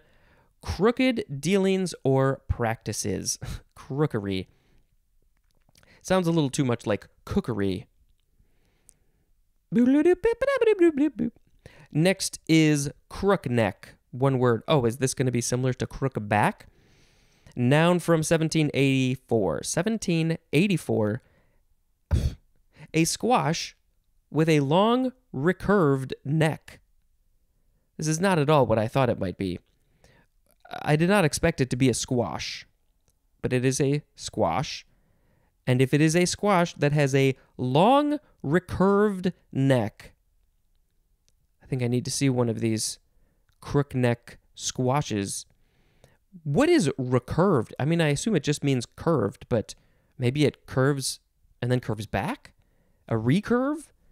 Recurve? Okay. Croon is next. Kroon. Verb from the 15th century, starting with intransitive. Number 1 is chiefly Scottish, and the synonyms are bellow and boom. Croon. 2. I guess if it's your voice, maybe. That is not my voice. Number 2, to sing or speak in a gentle murmuring manner. Croon. And then especially to sing in a soft, intimate manner adapted to amplifying systems. To sing in a soft, intimate manner adapted to amplifying systems. Do you mean you literally connected to a PA system? What are you talking about? Who are the crooners? Well, the Velvet Fog, obviously like Frank Sinatra and Dean Martin and all those guys, they were all considered crooners, weren't they? There's probably another couple. Fred Astaire. Was he the one who they always made fun of in cartoons? I feel like I saw something like that so many times. Just a very skinny guy, very caricature-y, and he was, I don't know. That was a thing. For him specifically, I think. Or maybe there was just one and I just remember it way too much. Okay. Croon, transitive verb, to sing as a popular song or lullaby in a crooning manner. I don't know a song off the top of my head. I don't think New York would be considered a crooning song. Yeah, I've heard them. I just can't think of them. Croon is a noun. Okay, etymology. Well, this is not what I would have expected. It basically means to chatter, to chatter. That is the old High German word kronen, akin to the Middle Dutch kronen. These are all spelled differently, kind of, and then Middle English kroinen, and then it became croon. I hope that in, I don't know, 100 years, 200 years, somebody else does this again, and there will be a whole other level of etymology. Maybe how much will our language have changed? Or gotten combined with other things. Okay. Crooner is next. Noun from 1888. One that croons, especially a singer of popular songs. I am a crooner. I'm really not a crooner, though, because I sing like that. Boop-a-doop-boop-a-doo. Okay, last word. We got a couple forms. It's the word crop, C-R-O-P, noun from before the 12th century. One. There's so much text. I was about to swear. This is getting very close to becoming an adult podcast. Sorry, kids. No, you should still listen, though. A pouched enlargement of the gullet of many birds that serves as a receptacle for food and for its preliminary masturbation. And then also an enlargement of the gullet of another animal as an insect. An enlargement of the gullet of another animal. So it's basically just saying other animals have gullets that are not birds. So that's what that is. We're basically trying to say that the gullet, the crop, what are we trying to say? The crop can be the gullet of many things, not just birds, but birds are the most common. But what is this? A specific part of the gullet? A pouched enlargement of the gullet. Wait. So is the thing that hangs down from a pelican's beak, I guess I would have called that the gullet, but is that called the crop? Bird expert, can you please let me know? 2A1, a plant or animal or plant, what? A plant or animal or plant or animal product. I didn't see the word product. That you can understand why I was so confused there. Because it would have said a plant or animal or plant or animal. And that's not right. Okay, back. Oh, so I see. It's this, I'm figuring it out. It is a plant or animal or plant product or animal product that can be grown and harvested extensively for profit or sustenance, as in an apple crop, also as in a crop of wool.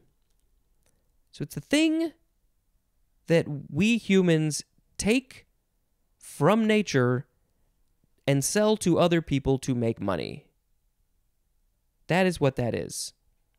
It's out there for us to take if we want to ourselves, But no, we have to make and spend money for the things that are here naturally on the earth. Just stating the facts. 2A2, the total yearly production from a specified area.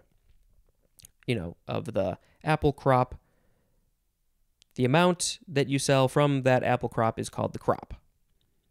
2B, the product or yield of something formed together, as in the ice crop. Why? Okay. 2C, a batch or lot of something produced during a particular cycle. The batch or lot of something produced during a particular cycle, as in the current crop of films. I am about to tonight watch the award show for the current crop of films from 2021, because we like to watch the Oscars and we like to watch movies, if you didn't know that. And it's fun. I have mixed feelings about any award show, but hey, they're fun. And the movies are fun. 2D, the synonym is collection, as in a crop of lies. This dictionary is a crop of lies. Number 3, the stock or handle of a whip.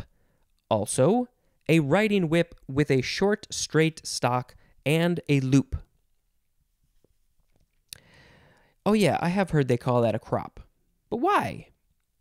Number 4A, the part of the chine of a quadruped, as a domestic cow, lying immediately behind the withers. And this is usually used in plural.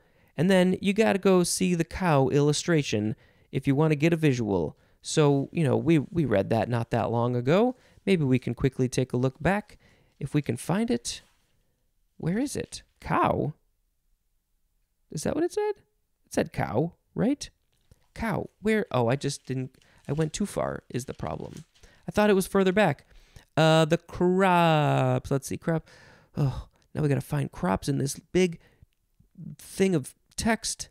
Here, number 16. This is the part that's like the middle, like the ribs goes right down the middle, that area. There's a lot of stuff inside of there. Why do they call it the crop? 4B, an earmark on an animal, especially one made by a straight cut, squarely removing the upper part of the ear. Why? Why do you got to do this to an animal? What is the purpose of this? To say that they're mine? Is that, it's better than branding. Do people still do branding, though? Why we got to do this to these things? That hurts. Number 4C, a close cut of the hair. Your hair got cropped. I think I need to get the sides cropped again. By the way, I forgot to mention when we were talking about the bird gullet thing, there's that great, it's just worded so great. It serves as a receptacle for food and for its preliminary maceration. So I think, I know mastication is chewing. Is maceration, what is that? Is that where it starts to, like the salivary glands start to digest it a little bit? Does it soften it up? Is that what they do there? Maybe because they have such a small neck, they're such a small body that they need to pre-digest it a little bit. Is that what that is? I'm not sure. But yeah, it's a receptacle. It's the food receptacle. Can you imagine putting something in your mouth and then it just sits there for a little bit? How long do they let it sit there for? I didn't think that they let it sit there. Maybe they do. Oh, okay, etymology. This is from, it's a word. It means goiter or craw. So craw makes a bunch of sense. That is the Old High German Kropf, akin to Old English crop, which means craw or head of a plant. Then it went from crop then to craw, in Middle English craw, which is head of a plant or yield of a field. So it went from basically crop to craw. Oh, no, sorry. Yes, I'm just misreading it. Yeah, it just basically stayed crop the whole time with different spellings, and it basically means craw, the craw of the bird. It's the mouth, the maw. Second form of crop, verb from the 13th century, starting with transitive. 1a, to remove the upper or outer parts of, as in crop a hedge. Also as in crop a dog's ears. Yeah, they what are those, oh boy, not dachshunds, starts with a D. What are those dogs called? You know what I'm talking about. The real fierce looking ones. And they literally cut the edges of their ears. And then I think that they like put some, they seal it up. They heal it up in a weird way. I think they make them pointy. They put, it's terrible. Why do you do this? Why would you do this to a dog's ears? This makes no sense to me. Jeez. Okay. 1b, the synonym is harvest, as in crop trout. 1c, to cut off short, as in, no, the synonym trim, as in crop a photograph. I do that all the time when I'm dealing with photos. You gotta crop it, because, yeah. Number 2, to cause to, we gotta do a page flip, to cause to bear a crop. And the thing that is bearing the crop is land. It said that in the parentheses, so I had to tell you. As in, planned to crop another 40 acres. Also, to grow as a crop. Those were transitive. Now we have intransitive. That sounded like a song. Number 1, to feed by cropping something. 2, to yield or make a crop. 3, to appear unexpectedly or casually, as in problems crop up daily. They sure do. Okay, so the words in this episode, this last one for page 297, crony, cronyism, crook, crookback, crooked, crookery, crookneck, croon, crooner, crop, and crop.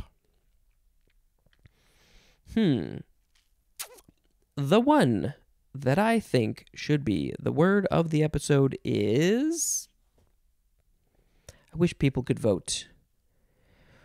Put in your votes right now. Which one do you choose? Let's see. I mean, I guess maybe just croon or crooner. Let's pick crooner as the word of the episode. Because they're very talented. And that means I need to sing a crooner song in a crooner way. All right, that is the end of this episode. Thank you very much for listening, and until next time, this is Spencer dispensing information. Goodbye. Hello, word nerds. Welcome to another episode of the dictionary. I don't know why these headphones don't always sound up to snuff. What's going on? Whatever. Hey, I just had a little snack, and a part of the snack was this really, really tasty chili crisp sauce thing that you can put on stuff, and it's so tasty, but it's got a good kick, and my nose has been kind of running, and I sneezed, so if any of that happens in the next 20 minutes or so, it's because I ate that stuff. But oh boy, it's so tasty. Okay, this is the first section of the page 298. The first word is going to be crop circle. 2 words. Noun from 1988. There's just one definition. A geometric and especially a circular pattern of flattened stalks in a field of grain, now usually attributed to natural phenomena or to the work of hoaxers trying to create the impression of a visit by extraterrestrial beings. Of course, we got to post some pictures of crop circles. What is happening? How did these things happen? Obviously, humans can create these, but when did they first happen? Do we have proof that humans created these, every single one of these crop circles? Are there some that we just don't know how they were created? There's a pretty good chance that they were just all created by humans, but but they're so weird and interesting and fascinating and weird patterns. And are they just the work of artists?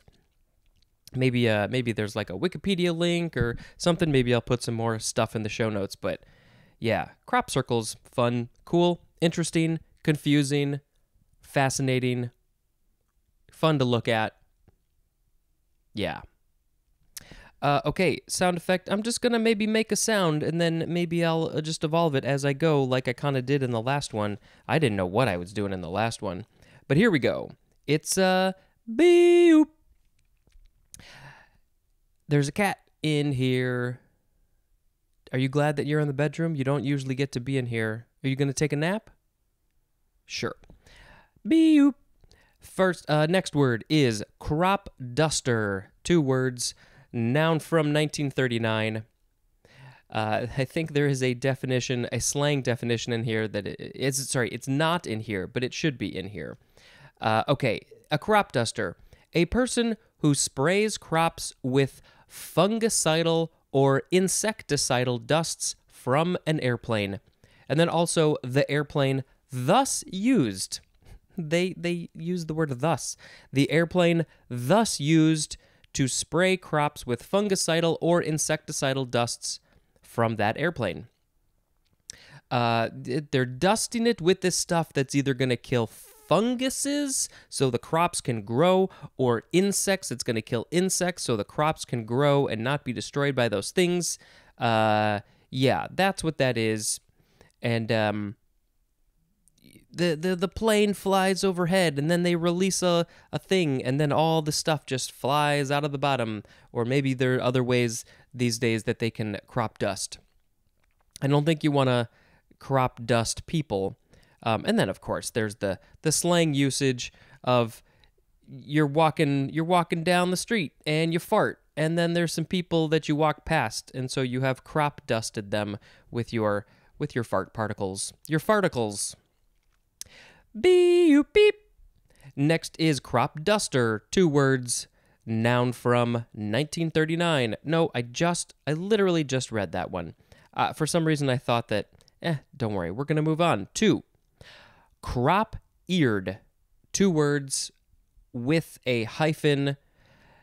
Adjective from 1530. Having the ears cropped. And yeah, we talked about that a little bit in yesterday's episode. Somewhere in one of the crop words, ears get cropped. So if a dog has had its ears cropped, that dog would be crop-eared. Beep, beep, boop, boop. Next is cropland. Noun from 1846. Land that is suited to or used for crops.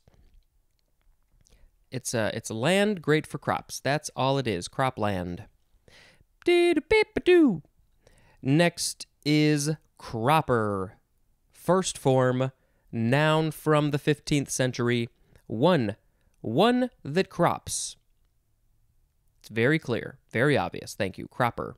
Number 2, one that raises crops. Specifically, the synonym sharecropper. One that raises crops, and then one that crops. What is the difference? One that crops, would that be one that crops ears or crops something else? That's cropper. Dee-da-dee-ba-doo. It's just a little ditty. Second form of cropper, noun from 1850. 1, a severe fall. That's a cropper. Number 2, a sudden or violent failure or collapse. Let's see. This is probably from the English dialect word crop, which means neck. Neck? Did we have that in yesterday's episode? Just neck? I don't remember that one. And then that's just from the first form of crop. So a severe fall or a sudden or violent failure or collapse comes from the word neck. That's a little odd to me. What is this dialect region? What's the context? How did it happen that this would become that. Cropper, a fall. Next is crop rotation. 2 words, noun from 1909. The practice of growing different crops in succession on the same land, chiefly to preserve the productive capacity of the soil. Yeah, I've heard a little bit about this. One year you plant corn, and then the next year, so the soil doesn't get so used to one crop, keeps it interesting, keeps the life of the soil fun and interesting and fascinating for them. Then you change it up with a different crop. And then maybe the next year, do you go back to corn? Do you do a different crop altogether? What are the rules? Maybe there's different rules for different types of soil in different parts of the world. It also depends on what you want to grow. But yeah, it keeps the soil good and also probably does a better job for the crops. That's what I would think. Crop rotation. Do. See, I changed it up. I don't know what that was. It's very similar, though. Next is crop top. 2 words. Noun from 1971. A short upper body garment for women that does not cover the midriff. It's the top. Somebody is wearing a top, but the bottom part has been cropped off. It's been cut. That's why it does not cover the midriff. That's basically your belly button area. It's maybe a little area. It could be a big area. It depends on how short the top has been cropped. It says it's for women. Largely that is true, but anybody can wear a crop top if you want. Just if you like it and it's comfortable, go ahead and wear it, whoever you are. I know that there are some men who are wearing crop tops. Next, it is croque monsieur. You could pronounce it croque or croc or croak. Croc, but see, I don't know. Croc, croak. And then you could say monsieur or monsieur, if you want to say it that way. Okay, it is spelled CROQUE, second word MONSIEUR, croque monsieur. Noun from 1915. This is a ham and cheese sandwich that is usually dipped in batter and grilled. I mean, obviously that sounds pretty amazing. I sometimes make some vegan grilled cheeses, but maybe I can throw some vegan ham in there. But then dipped in batter, I gotta do that. I don't know how to make the batter. Is it pancake batter? Is there some other kind of batter? I've asked these questions before, and I'm just not familiar with batters, really, because I just don't make them. But maybe I need to do that.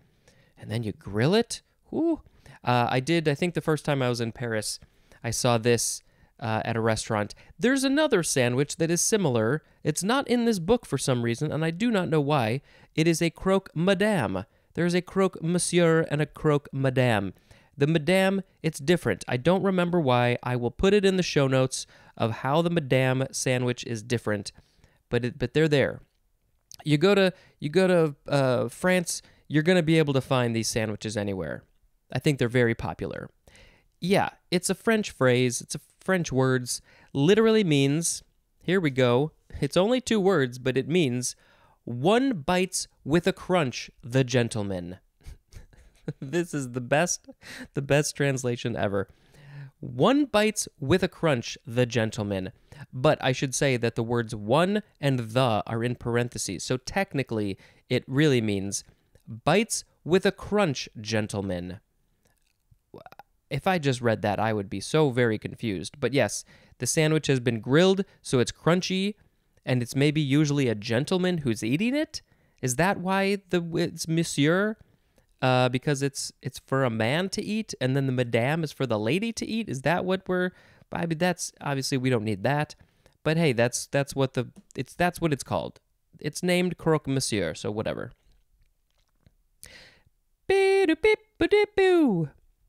Next is croquet. Croquet. Noun from 1855. 1. A game in which players using mallets drive wooden balls through a series of wickets set out on a lawn. And the wickets are little metal arches. If you've never played this, if you've never seen it, that's what they are. It's metal bent in kind of like an arch shape. I don't know, how big is it? Maybe 8 to 12 inches high, maybe 8 inches across. I don't know, it's been a long time since I played croquet.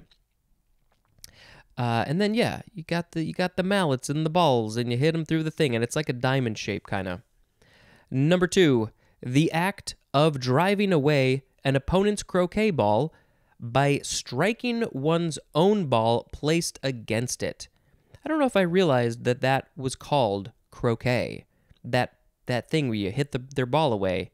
It's a very, very mean thing to do. Say, hey, sorry, you got to go over there now, and it's going to be very hard for you to get your ball back over here and get it through the wicket. Get it through the wicket when we play croquet. Okay, so this is probably from the obsolete, or it is an obsolete French word, which means sharp blow, from the verb croquer. So French people, they probably know, oh yeah, croquet, that just means a sharp blow, and that's the thing when you hit the other person's ball. But I'm an American person. I didn't speak French when I was playing this, so I had no idea that it was named after the hitting of the ball. And I didn't ask either. I didn't question. They just said it's called croquet, so I said, okay, croquet. Transitive verb is also just croquet. Croquet is also a transitive verb. We used to play this whenever we would go to my grandparents' house. Maybe my cousins would be in town, and there was just enough room in the lawn to set up croquet. So, yes, I have fond memories of playing croquet with my parents, my grandparents, my aunts and uncles, and my cousins. And I think that's just about the only time I've ever played croquet. Maybe once or twice that was not with them in that place. But yeah, that's definitely what I think of when I think of croquet. Good times. Okay. Next is croquette. We just added a T-E to the end of croquet, and it became croquette. Noun from 1706. A small, often rounded mass consisting usually of minced meat, fish, or vegetable coated with egg and breadcrumbs and deep fried. Yeah, I mean, you really can't go wrong with coating something in breadcrumbs and deep frying it, but, you can't do it too much. You got to be careful with your health. So, maybe once a year, a couple times a year, maybe. It's French. It is from the verb croquer. Oh, see, croquet also came from croquer, but in this case, it means to crunch. Huh. Also from oh, you know what? I'm not doing the etymology backwards. I'll finish this one up, and then maybe the rest of them I'll do backwards. Yeah, Middle French, to strike or break or cause to crack. So, let's see. I mean, clearly this is related to croquet, also croque monsieur. So croque monsieur, it's got that crunch. That's croquer. But then it became striking, breaking, causing to crack.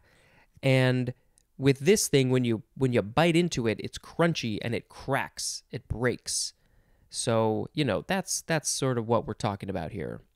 A croquette breaks in your mouth, and croquet, you hit the thing. You get it. You get it. I don't need to keep on going with that.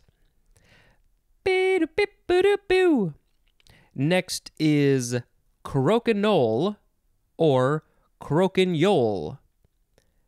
It is spelled Croquuignole.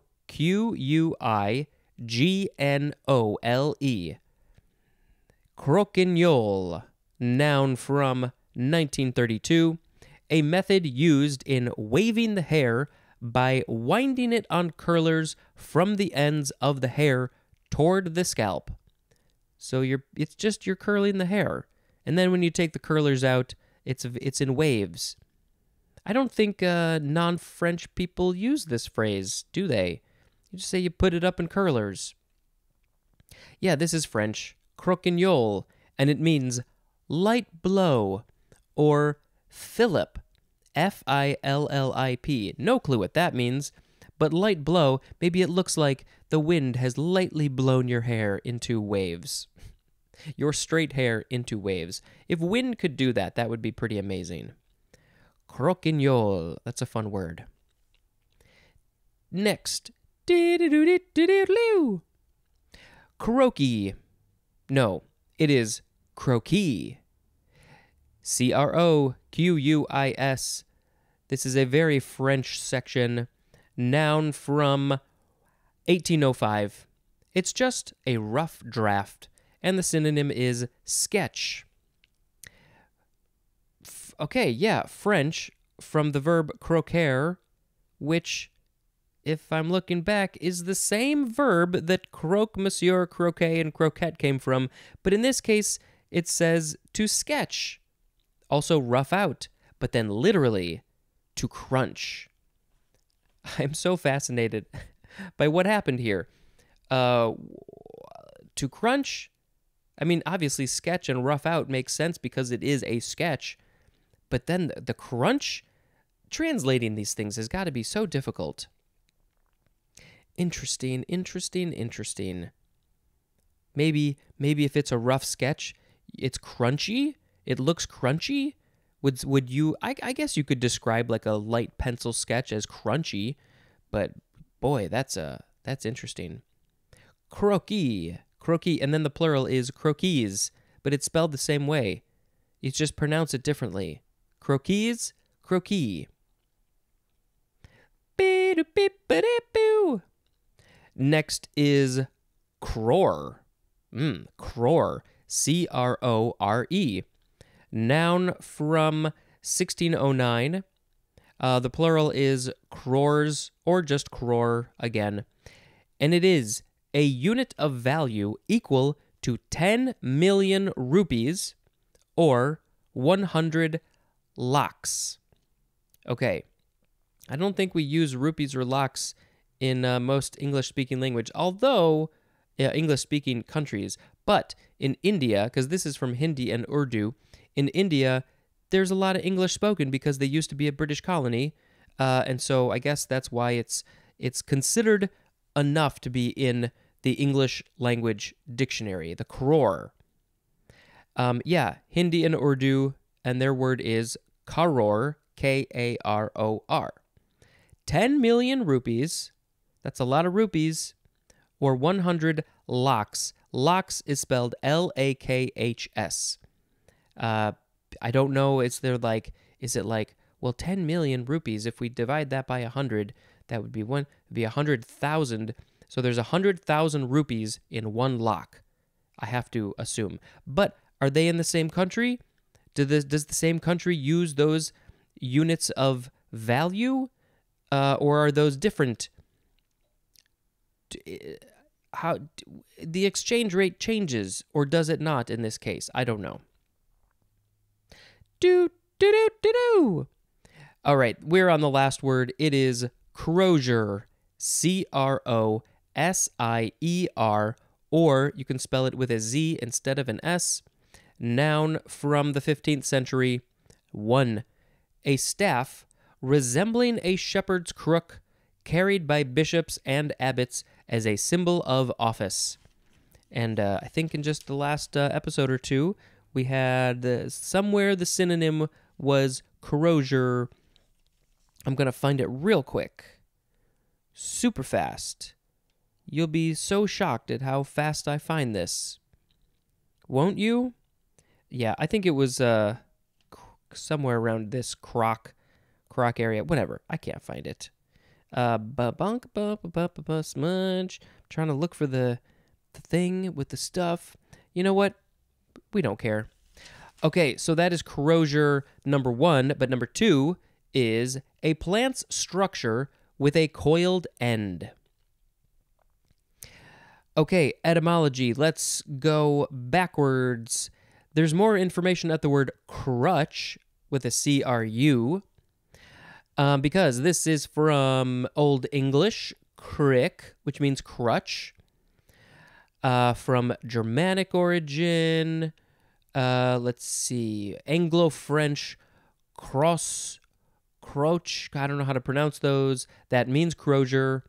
And then Middle English, croker or crosier, which means crosier, a crosier bearer. Okay, so crutch, a crutch is if you're limping, if you got an injury, whatever, you need a crutch to help you. So it's basically, it's a big stick to help you crutch along. And then it became the bearer of the crutch, and then it just became the thing, the crosier. Okay, cool. We found it. Okay, so the words in this episode were crop circle, crop duster, crop-eared, cropland, cropper, cropper, crop rotation, crop top, croque monsieur, croquet, croquette, croquignole, croquis, gotta say, croquis, crore, and crosier. So many good ones. So many good ones. Honestly, this is a very difficult to pick. Oh boy. I've fond memories of croquet. Eating a croquette or a croque monsieur sounds great. Maybe someday if my hair is long. Well, see, that's the thing. I don't really need a croquignole for my hair because it's already kind of wavy, very wavy. It's curly, in fact. The croquis, the sketch, the rough draft, that one's pretty cool, actually. But the crop circle, I mean, come on, crop circles. Those are fascinating. Let's pick croquis as the word of the episode. I'd never heard of it before for a rough sketch. What a fancy... No, I don't know what that is. Gotta make a quick pencil sketch. It's called a croquis. It's really crunchy. All right, I think that's fine. Thank you very much for listening to this, and, go let other people know about it. This has been Spencer dispensing information. Goodbye.